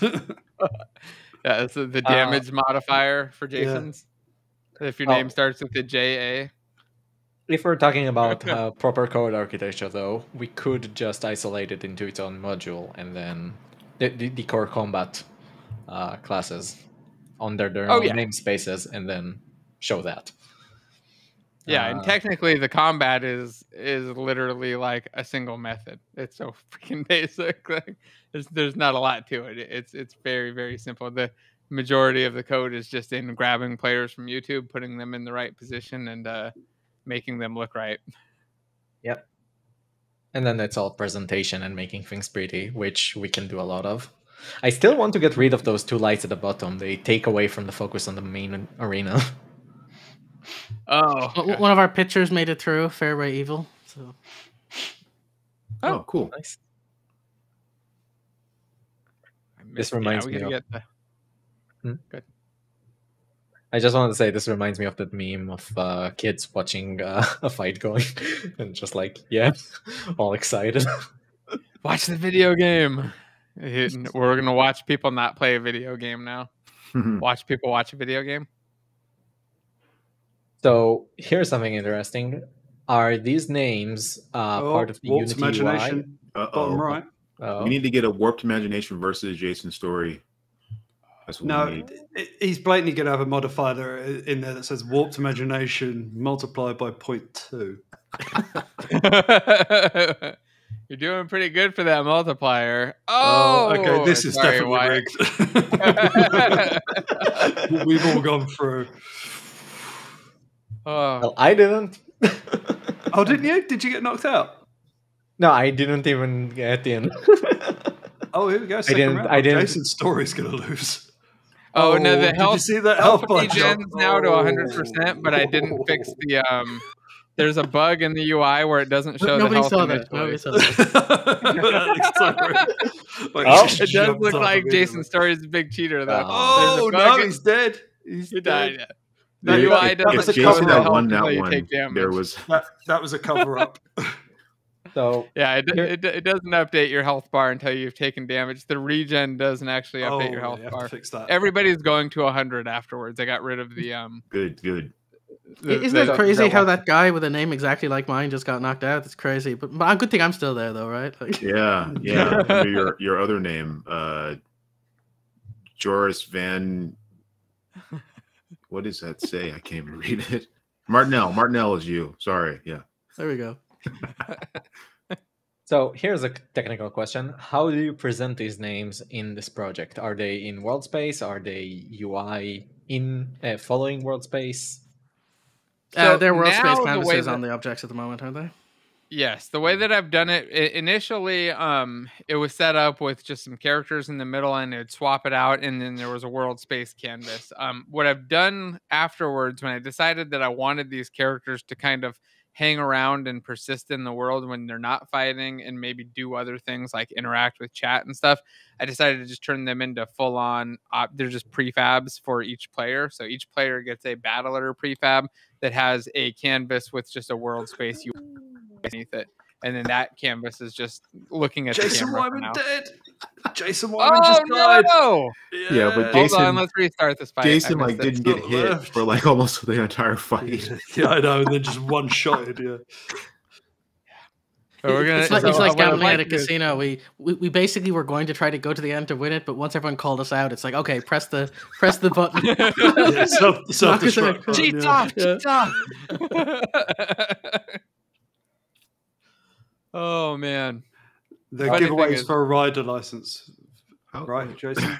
Somebody's Yes, asking. yes. So we're gonna give away. Whoever wins gets a 1-year rider license, and thanks to JetBrain for sponsoring it too. They've been sponsoring the podcast with rider licenses. It's amazing. We have established that whoever wins rider license, then you get like a mirrored rider license that goes to Salim, right? Oh, Andrew's dead. Andrew the treasure chest. Yes, I believe that's what we decided. You're supposed Actually- to win, but you keep failing to enter correctly. Well, I So promote here's a whoever question. wins. Yeah. So, warped imagination. I'm going to win this. See that cheat? The barge. How did his barge just jump up halfway through the fight? Oh, this Because he got hit. He finally got hit. It was his first hit. that self-destruct button I do not like. Oh well. What is this? It's a Can't good be a thing. rat. It's a good thing Right, Jason's still in. we could stop watching this now and move on to the next topic. No, I'm out. I lost. No, Jason's Story's still in. Story's still No, in there? Yeah, right Story's there. out. Martinell. Martinell is Jason's Story. Yeah, you Oh, got my name wrong. It's actually- Martin's now Jason. Martin, you've been turned into Jason. Yeah, Squid Games. That's what I should call this. We're out. Squid Games. Just change the title on YouTube. Game dev games. I think if you put Squid Games on anything on YouTube right now, it goes to the front page. This is true. Well, no, you're about a week or two too late. But it's dev games. There you go. You got the title of the project and everything. Definitely got to fix that health bar issue, though. I Yes. guess when to put in Jason's new health bar that he uploaded. Honestly, Dang. something that really should Oh, be God, done here destroyed. is moving the VFX every time someone gets hit to the person who got hit. Because right now it's always in the middle and you have to watch the health bars instead of the Oh. units. Actually, the VFX, they're even worse than that. I grabbed one particle for each character and I dragged it on as a child. And then whichever character is on it just finds the particle that's a child and plays it.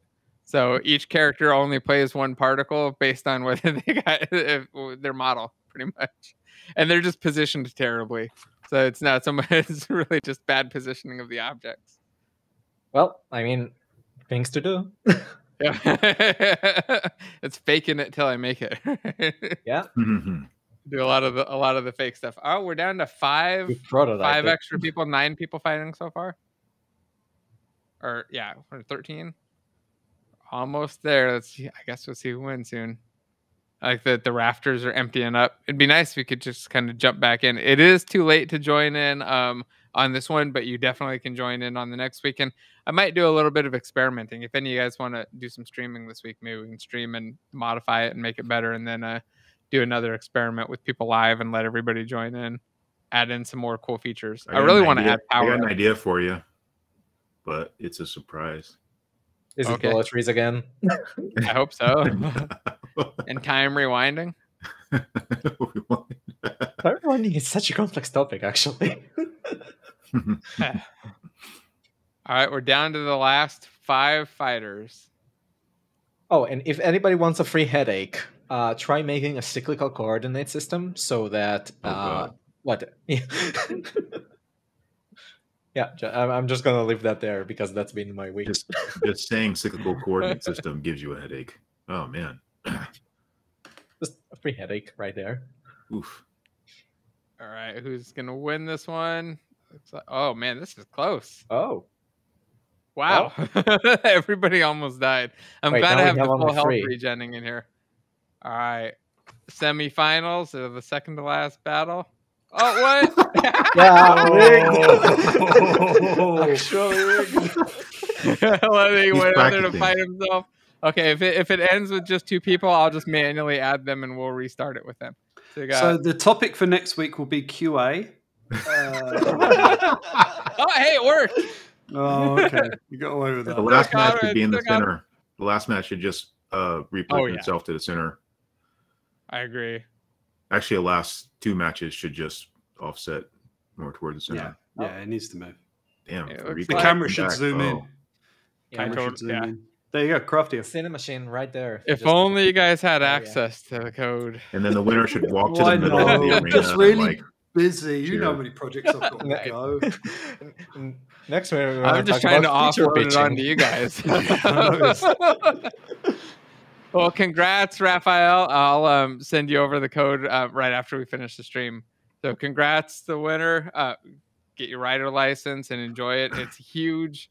I really love Rider. I've been using it for a couple years now, and I would never switch back. So, yeah, if you won, and anybody who does win or just decides to go give it a try, I guarantee you're going to love it if you're a Unity developer.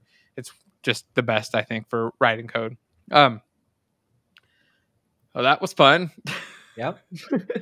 We'll definitely have to put in some more code in there and then share it a bit more so everybody can go in and see how to build their own and how to do the YouTube integration stuff too. Hopefully you guys got some ideas for YouTube integration, like ways to make it more interactive and fun without it making it cheaty. Well, there's a lot to be done. Actually, start my vacation next week, so maybe I can jump in and have some fun. Well, I mean, since you already got the system for interpreting the text into characters, you could also let them choose special abilities now and actually implement them. Yeah, yeah. And then it sounds like a lot of feature creep, but you can make it really, really simple if you just make some, simple +1 attack, plus 0.1 attack speed, and make it give them some a bit more health, etc., etc. It might be cool to do like an auto battler style mana ability system too, where they just get mana every time they attack and then they fire off whatever their ability is when they get to the max. To just like do some kind of cool effect. So like, once they've capped it out, they get an effect. So I would prioritize making it simple so everybody can make their choices from the start. And while mana sounds nice, it's a bit of a rabbit hole, because once you have a resource, you now need to manage that resource, find ways to use that resource, and then those resource usages need to be impactful enough. Honestly, I think a really simple way of making it strategic but straightforward is just have a rock, paper, scissors weighting system. So you have 4 classes. Each class has a 10% buff against another one of the other type. And then you pick your character and you pick the class they're associated with. And then that gives you some level of control over, kind of stuff you're up against. So what I wanted to say is, while that works, it's still just the basic ability that you get at the start, which like, I'm better against this, worse against that. But if you want to make it more strategic, you would have spread out choices made in advance. So once I'm level 1, choose these buffs. Once I'm round 3, choose these buffs. Round 5, choose these buffs, etc. And then we can see builds actually forming and things actually happening in a more personalized manner. And also, if we put proper shaders on them, we could let people customize their colors. So I think a good first iteration could be just taking what Jason had and then allowing them to change in between rounds. Right? And they're making decisions each round, at least switching characters. Yeah, because between the different rounds, you have different weights. Yeah. That'd be interesting, because like there'd be 40% of the people who made it through round 1 are fire, therefore it's probably preferential to pick water for next round. But those people might switch too, and you end up getting into interesting stuff. And they'll all be watching chat and fighting over choosing the alternate. You're changing your spamming it. Is the goal this for it to be that interactive? I thought like the goal was to just kind of place your bet at the beginning and see what happens.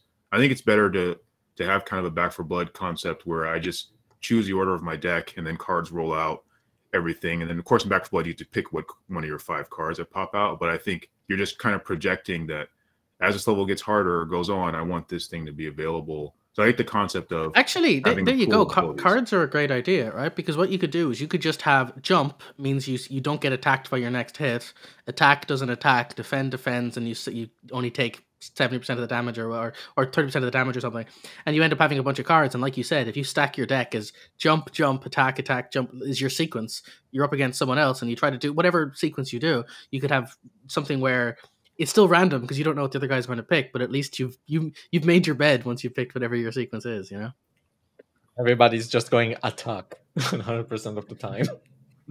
I like. Well, obviously, there's weights. you Like you'd just have to have posted limits. here. Like attacking multiple times would be lower damage. There'd be some obviously balance it, right? That's very clearly, Yeah. you know. But I like what you just posted here, Jason. That they should pick a patron saint from the dev group. That's really tidy. Everybody Oh, we have to aligns themselves. decide between us who gets what. Our you own see- deity system now. So you say I this mean, is Jason's where story's you- got to have a critical hit. I mean, that's got to be there. It's just he has crit hit going on. It's like Dark Souls. You pick your god as you go in, and I think that you get buffs relative. I'm feeling I'm going to get nothing accomplished all week and just be adding Yeah. in patron saints now. But we can actually drag you into being productive with our new Discord Yeah. conversations.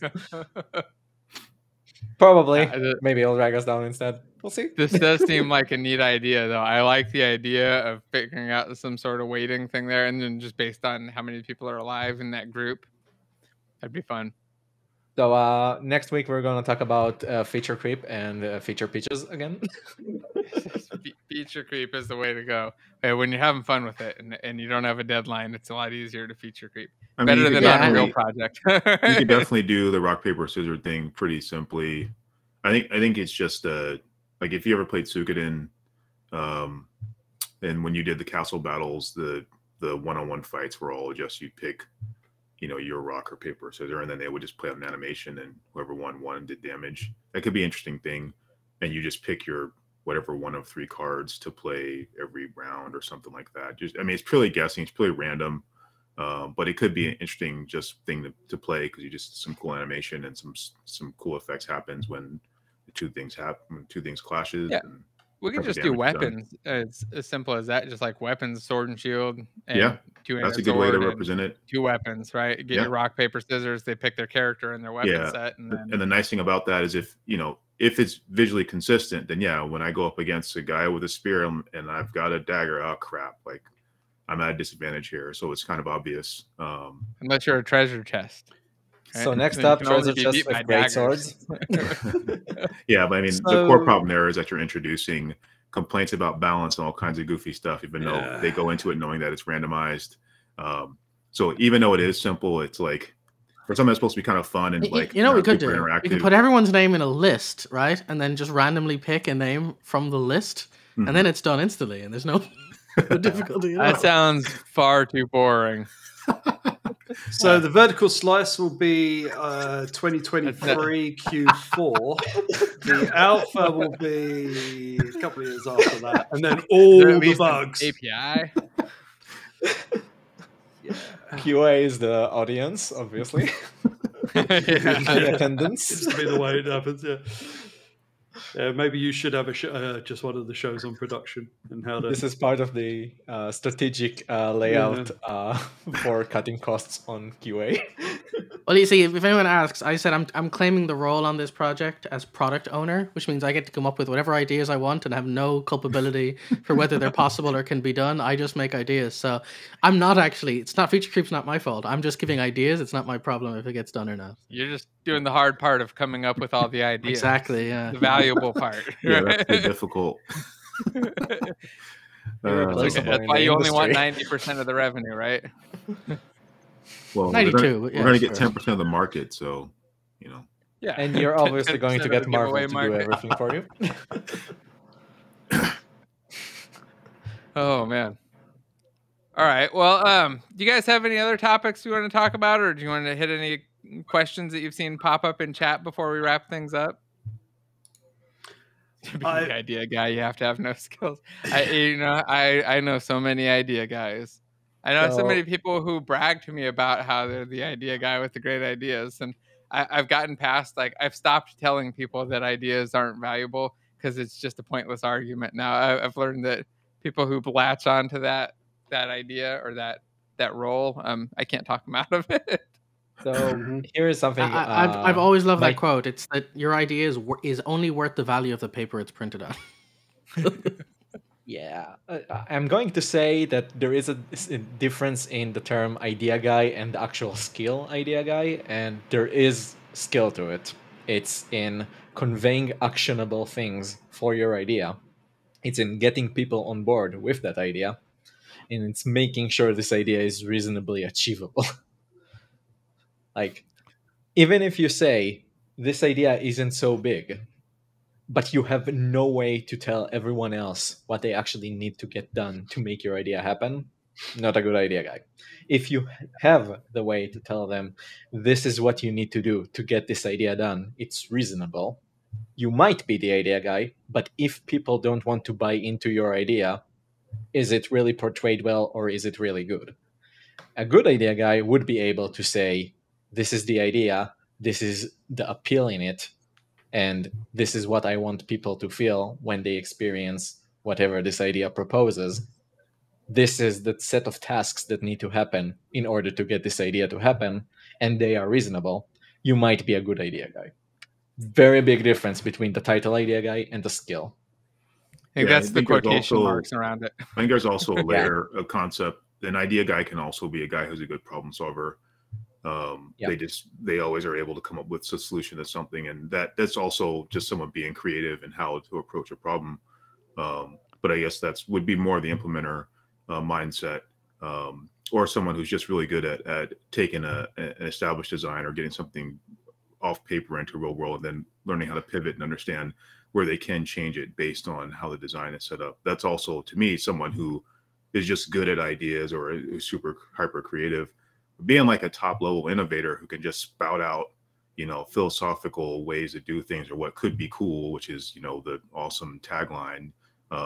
If you're not able to back that up in some way to your point that like shows it how actionable it would be, or get other people behind it, then you're like, you are just saying words. They don't really mean anything. Maybe you'll inspire someone else. That's kind of someone who's like a figurehead or something like that. Because there's definitely people who have just super creative and talented brains, but they just have no idea how what they're saying would become real. But if they do surround themselves with people who can translate what they're saying, then an idea person then can be valuable. But they have to recognize that they're just spouting words. They need someone to translate those words and turn them into something real. In my case too, like I look at one thing from, if we're going to keep using the term ideas guy, is that for me it's not just about having the idea, it's being able to justify your idea. If somebody says, oh, we should do X, and I can say, why? What does that add to the game? Does it make it more fun? Is it going to balance something? Is it going to add more this, that? Like, what is the point of your idea? Because everyone has ideas about what could go into a project, but honestly, like, there's a lot of research in this. Like, I've spent a lot of time learning why you can't have levels a certain way, or why this particular way of designing doors or platforms, or why there's certain reasons. Like, there's rules that you don't have to stick exactly to them, but you have to know why they're there. You have to know why there's balancing rules, why there's level design rules, why there's color theory and all this stuff. So an idea that's just pulled out of your ass might have absolutely no viability if it was implemented. And again, we've all done this. When I was younger, I had ideas. I wanted to make like a Pokemon style game where you don't control the animals at all, and then your whole point is you play a Tamagotchi game, and then they would grow up and fight themselves.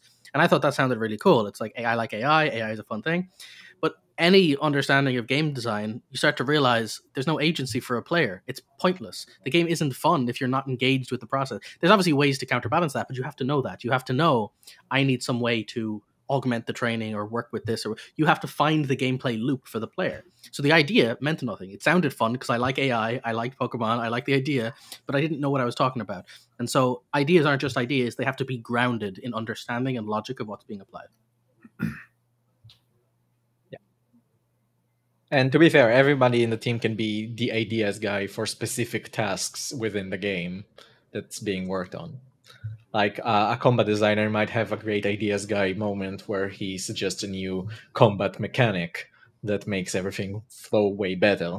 A level designer can be the ideas guy of how to make a good visually presented level that supports the story and has good mechanics to go with it, etc., etc. It's not a singular person in any team. Everybody's going to pitch in, and everybody has different skill sets where they can say, my idea is credible, here is why, and this is the intent behind it. An idea guy with some idea on what they're talking about. I like that. Succinct. That was a good idea to say that. Thank you. I have the odd good idea. I'm a good idea guy. Dave's the idea guy. Oh man! Don't ever do that again. Board games. Oh, I will. Every week. Every week. Oh man, it's been fun. Well, do you guys have anything else you want to talk about, or should we just I wrap have one last thing. I just have a question. When are we going to see Salim's project work? Remember, he was doing his homework. He was doing some game stuff. I'm expecting to see something. I got sidetracked this week because we were going into vacation, so my week was really busy. So unfortunately, I was working a lot of late hours. But lo and behold, they actually let us start vacation a little bit early. So next week I get to double down and catch up on stuff. So, Nice. I'm sad to report that work took precedent.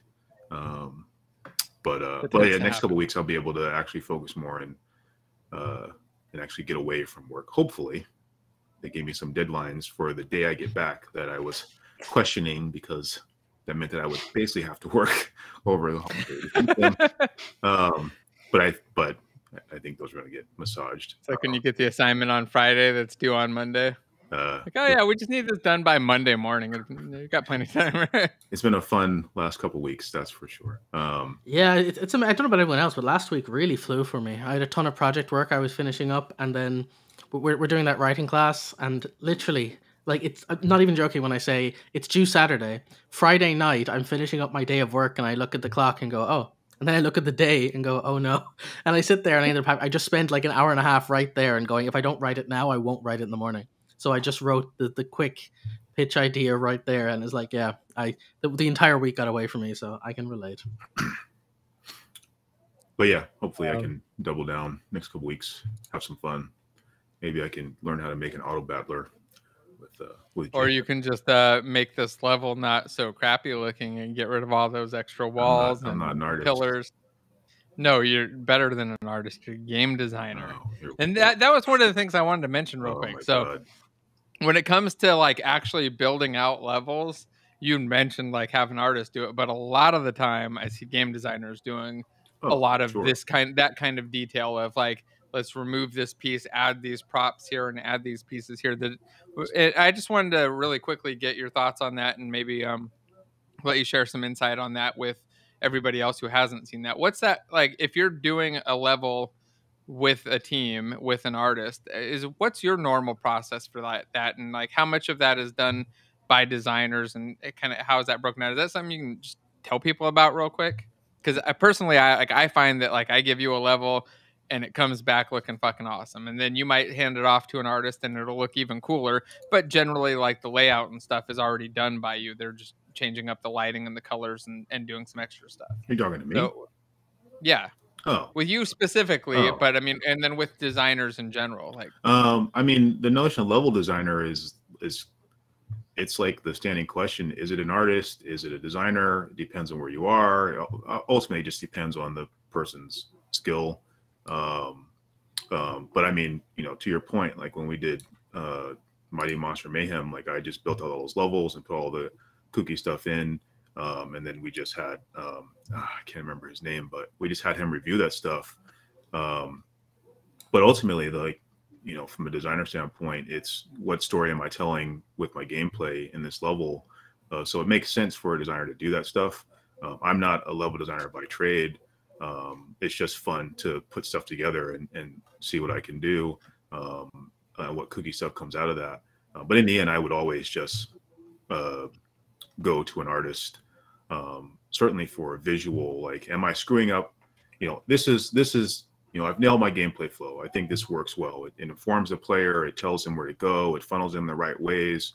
But visually, did I just take a poop on all this? So I would always, involve people who are more experts at certain aspects of it, because you'd also get programming involved in there as well. Like, is this performant? Is this messed up in some other way? But generally, yeah, the layout stuff, you can see the designer do it. But where I work, sometimes it's an artist, sometimes it's a designer, sometimes it's very specifically a level designer who's just keeping the communication between designer and artist on a level going and just giving kind of guidelines. So it really depends on how the studio is run to define that. But in most cases, or in any case, in my opinion, it should just be a level designer, and whatever their background is, art first, design second, or vice versa. Just you just go with whatever their talent is, and then you supplement that with other people.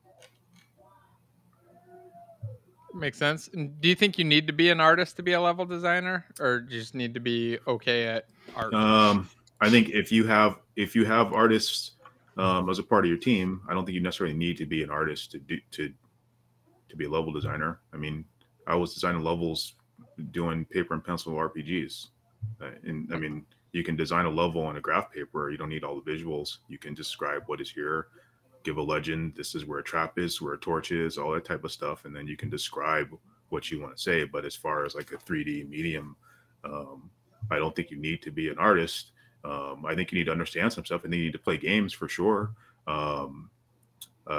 just to understand the experience. But as far as like the visual part of it, like that's not my expertise. I don't think I need to have that necessarily. As long as I can convey, at this point, when they turn right here, this is the scene. This is what I want them to see. And then the artist can take that from there. And in my opinion, just how I operate, I know a lot of designers who don't operate this way. When I'm asking an artist to make something for me, I want to give them a general concept. This is what I want to see. You are the expert.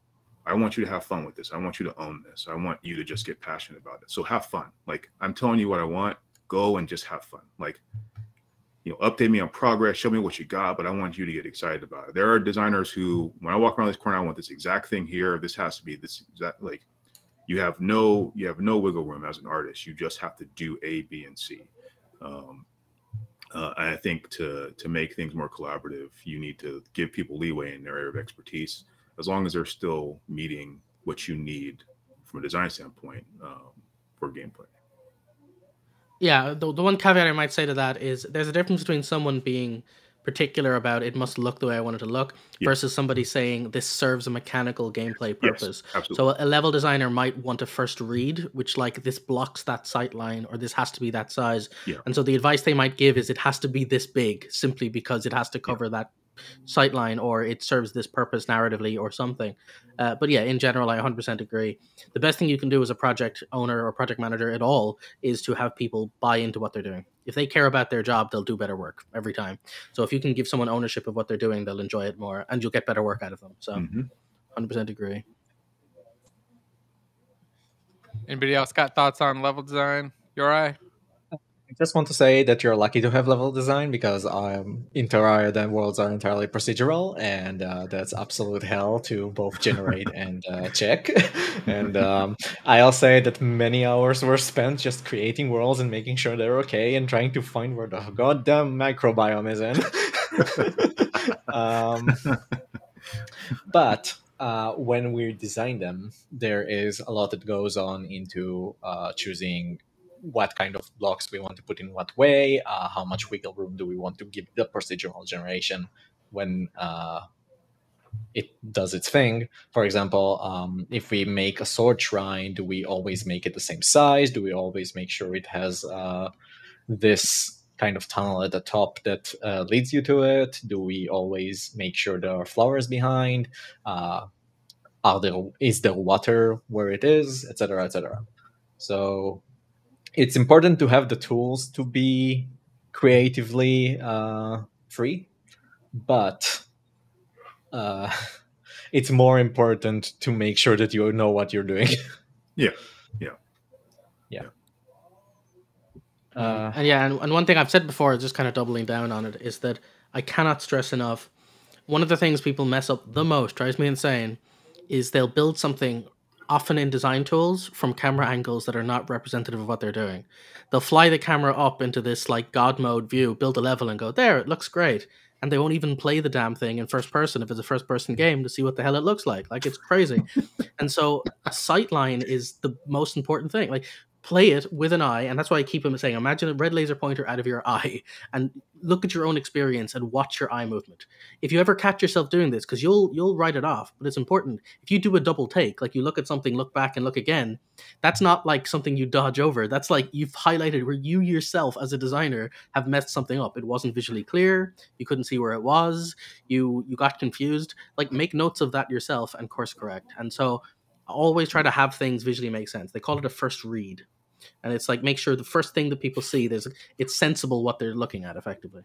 So I have a question for you, Jason. For games that let you play third person, action game lets you play third person and first person, do you think that from a level design standpoint, it would be supremely challenging? That is tough, yeah. And especially like even model authoring between third and first person can be very different, because the actual shape of the model and the level of detail can be vastly different depending on the objectives of the angles you're taking. It also depends on the camera, right? That's one of those things where you do the white box first, right? So the camera, you'd know, for example, if the camera can zoom out very far, you'll approach it differently than if the camera can only zoom out a certain distance.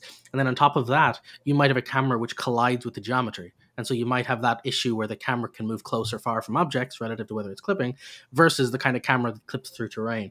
So yeah, I imagine that could be quite tough for larger scale issues. But I would say in most cases there's like an optimal gameplay style. Mostly like Fallout, for example, it is a first person game. Like, you can do third person stuff, but it's a first person game. And so you kind of design around the optimal gameplay experience. And if edge cases occur, that's fine. But I would say it's, pick the experience you want a person to have. And that's kind of the main takeaway. It doesn't matter about the angle or whatever the actual experience the person is going to have that yourself.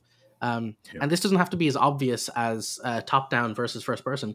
I've seen this with people who are making 2D side scrollers, and they will like make their game with the camera zoomed out 4 times wider than the actual camera of the game, because it's easier to level design if you're level design with large paint strokes. But then the gameplay itself is going to be a quarter of that. So their own saying, oh, we'll have this shape and it does this, but you don't see any of that shape because the actual camera is a quarter of the zoom in that the real thing is.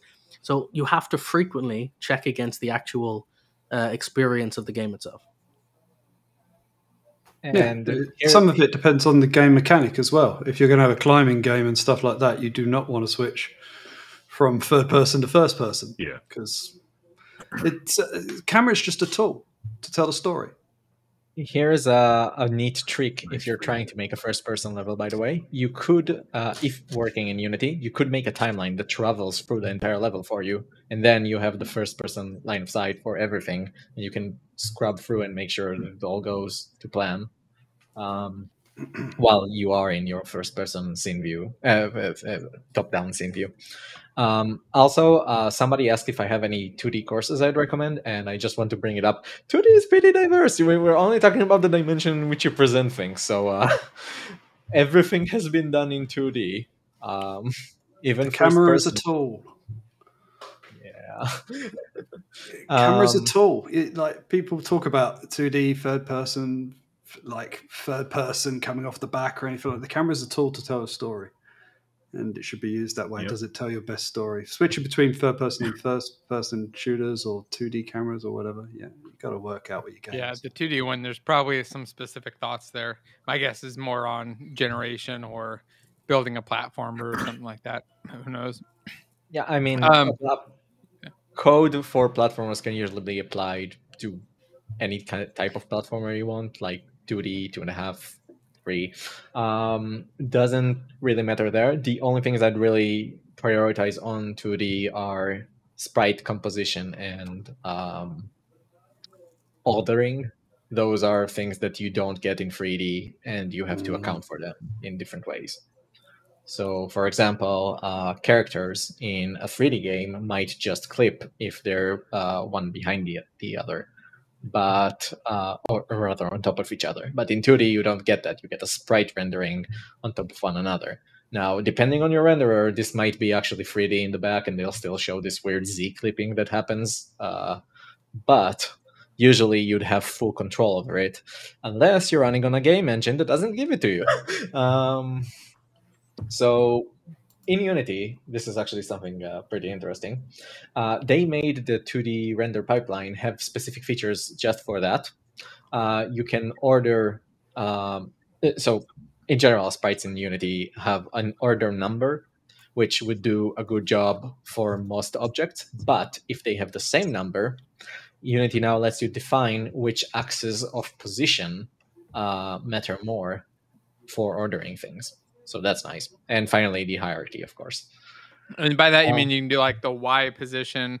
If it's higher, we'll go in front. If everything else is the same, right? So you can go like further up the screen, goes back type thing. Yeah, and this actually matters a lot because depending on the game, you want it in a different way. For example, in an isometric game, characters that are higher up are more likely to be behind characters that are lower down because of the fake perspective. But in a platformer, characters that are falling down through a fallable platform might actually be in front of other entities like that, or characters in the air, etc., etc. Yeah, it's a really nondescript big topic when people say 2D aside the whole rendering and order and batching. So yeah, maybe we should just do a show on the differences between 2D and 3D development, and just kind of call some of those out sometime. It might be interesting, like talk about the differences and the similarities, and maybe some of the perceived differences that aren't as different as people think too, and then some of the things that are very different, like the sprite stuff. Yeah. I think it would definitely be interesting. What's that? I would watch that show. You would watch that show? Yeah, I doubt it. Not if you're on it, you won't watch it. Well, you're like, I don't want to watch that Salim guy. I might not hit the like button, but you know. Yeah. Speaking of, if you're still watching, please do hit the like button, go share the stream, drop a comment down below and say hello in chat. It definitely helps. And go check out some of the other videos. I just released a video yesterday that's pretty terrible, but it was just random office tech stuff that I thought was really cool. I knew it wasn't going to be very popular, but I've been wanting to share some of those things for a while, so I figured, what the hell? So it's up there. You can go check that out. Also, I'll start to wrap things up. I got a Black Friday sale that's ending today. There's a link down below. There's a timer on there for the next Q&A call, but the sale, I'm going to end up killing it today. The codes are starting. They're about to be expired. So getting the free Unity licenses and all the other things are going to expire soon. So I'm going to kill that thing. Outside of that, I don't know if I had anything else to share other than please tell people to like, subscribe, and yeah, grab the Steampunk light switch. Did you guys see the video that I did, by the way? I don't know if any of you guys saw it. Yeah, I did notice that like 50% of the stuff you covered are massage based, which is a bit unnerving, but you know. They were we'll have a conversation about that. Yeah. Oh yeah. Did you cover your chair in there? The crazy chair you have? I did show the massage chair. Yeah, the one that like I almost just decided to stay at his house forever once he put me in it. Oh, it's that thing is insane. I tell people every time people come over, they're surprised. I'm like, dude, just get in it, try it out. And they're ask me if I use it. I use that thing every single day. It's the best. Like if I'm just going to sit back and chill and watch a YouTube video, a lot of the time what I'll do is like, I'll pop something up right on here, some instructional video, and I'll sit in there and watch it until I get to the point where I want to implement it. Then I'm like, hop up, come over here, start implementing it and playing around. And then repeat that process. So. I wouldn't even do that. Do you put your space helmet on when you do that as well? Just to I do that when I'm not watching a video. So if I'm not going to watch a video and I just want to like pass out, I pop on the space helmet. It plays this weird like trancey music that makes me feel like, I don't know, I'm on acid or something. And it's just pass right out. Like it's weird. But it does. It massages your face and head. Just so you know, I did not experience the space helmet. I would never agree to that. You will experience the space helmet when you come over next week. Whoa! I experienced the chair. The chair was great. I would not watch any videos during that. I would just like close my eyes. I wasn't in the chair. You missed that. Done. So I just want to verify, but are you in charge of the intervention for this, or? You're right. We're not telling him about the intervention. We're just turning up. As long as it's not an RGB intervention, because I've got a whole bunch of panels on my floor that I'm getting ready to pop up around the walls. I'm going to make the whole thing a spaceship. I told my wife, but first I told my friend Chris, and then I told my wife that my plan was to turn my office into a spaceship. He said cool, and but she you don't said, have a workshop. What the hell? You're going to make your office a spaceship, but you don't have a workshop. He is I'm gonna use close enough Dave's to me. workshop. Yeah, exactly. He's going to just drive down here. He's already told me. He sends me the videos. He's like, I'm doing this. What do I do with this? Well, I'm doing this. And then he's like, I'm turning up. We're going to just record. Yeah, here's the wires. Here's where they go. Yeah, I plan on popping by Dave's house. Maybe when you're here, pop over there and be like, Dave, I just need this giant thing built. Just need a big display. But it's really cool. The individually addressable RGB LEDs to get like a big display and keep expanding it out, and you just daisy chain them on. And I think it's going to be great for doing some Unity integrations. I really want to have like a skybox with the sun that goes around the room and stuff. Done it. Given the fact that your two hobbies seem to be glowing lights and things that vibrate, if you're going to be doing personal projects, stick with the lights. I wouldn't really test some personal vibrating toys for the time being. I have a Unity. I have vibrating stuff that works for Unity. Man, we are getting happy to introduce you to it. Not that sort of thing. You'll see it when we go to his house, Salim. Try out the vibrating Unity add-on. Did you just say you have vibrating stuff that works for Unity? That's works with Unity. Yeah, I have vibrating integrations for Unity. Yeah. Who doesn't? You kind of remind me of a very interesting bug that I had. So in Terraria, we added gamepad support, and when we did the gamepad support, there was a certain amount of interest in getting proper rumble feedback when certain things happen in game. Like a boss spawns, roars, and the gamepad would rumble. And when we programmed the first implementation of it, there was a problem because the implementation with XNA, at least, didn't want to play nicely. So it kind of made the gamepad rumble endlessly until it ran out of a battery that we could not take out. And that was the weirdest time I ever had to deal with hardware issues.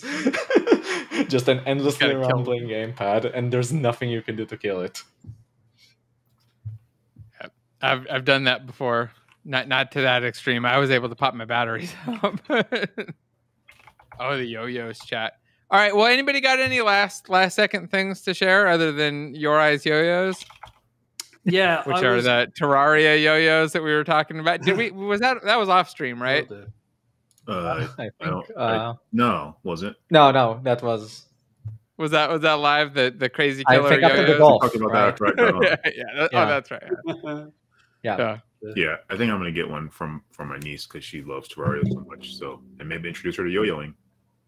I have a Moonlord one, and it bumped into my nose way more times than I'd like to admit. Yo-yoing is hard, and it's even harder when it's in my name. Dangerous.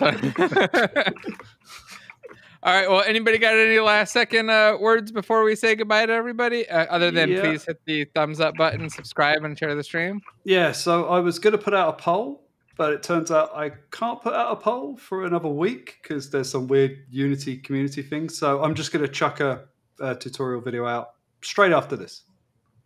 Oh, awesome. So go live. Everybody make sure that you... I'll do it right now.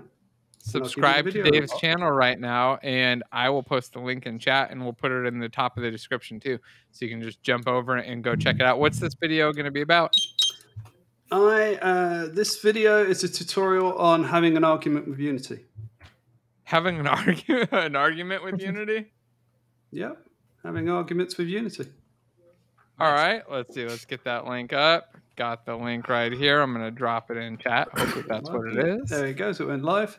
Yeah, so having an argument with Unity. People can decode that. They'll know what it means. Having arguments with Unity. All right, it is live, and it's got its first like already. I'm going to go watch that after. I'll watch it before you like it. No, I always hit like first and then do it. So that way, if I really don't like the video by the end, I can uncheck the like button, but I won't forget to hit like at the beginning. I just hit it, watch, and then decide if it's really worth unchecking. I'll let you know if I get it now. It took me a second. I knew where you were going. You get it? Yeah, nice one. Yeah, I thought you would.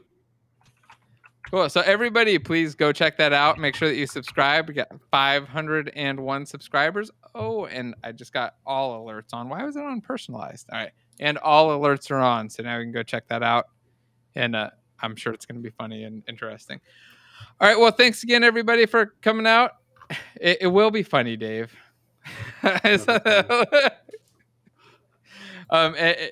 Anything else, or is that it? We say goodbye. All right, goodbye, everybody. Please hit subscribe, share, check out the links, the Everyone courses, have all a that happy stuff. Holidays. And yes, Merry Christmas. Happy holidays, the everyone. first one to remember. Yes. And remember, don't eat yellow snow. Well, Speaking of, have you guys seen the new South Park movie? No, the post. The second part out yet? Go watch it. After the stream, I'd say go watch it. It was worth watching if you liked any South Park. After watching David's video. Oh, love you. Yes. You work video and then watch the new South Park. You work. All right, goodbye, everybody. Comedy Central now or something? What is this? What? Yeah, we're gonna be sponsored by Comedy Central. Yeah. Dave Chappelle gonna pop on. No, yeah. All right, but South Park was definitely good. Check it out. All right, goodbye, everybody. I see y'all soon. See y'all, I guess, next week. Is next week a holiday? Someone said it's Boxing It's the day after Christmas. That'll be a fun one. We'll do a Christmas review. All right, see everybody later. Bye.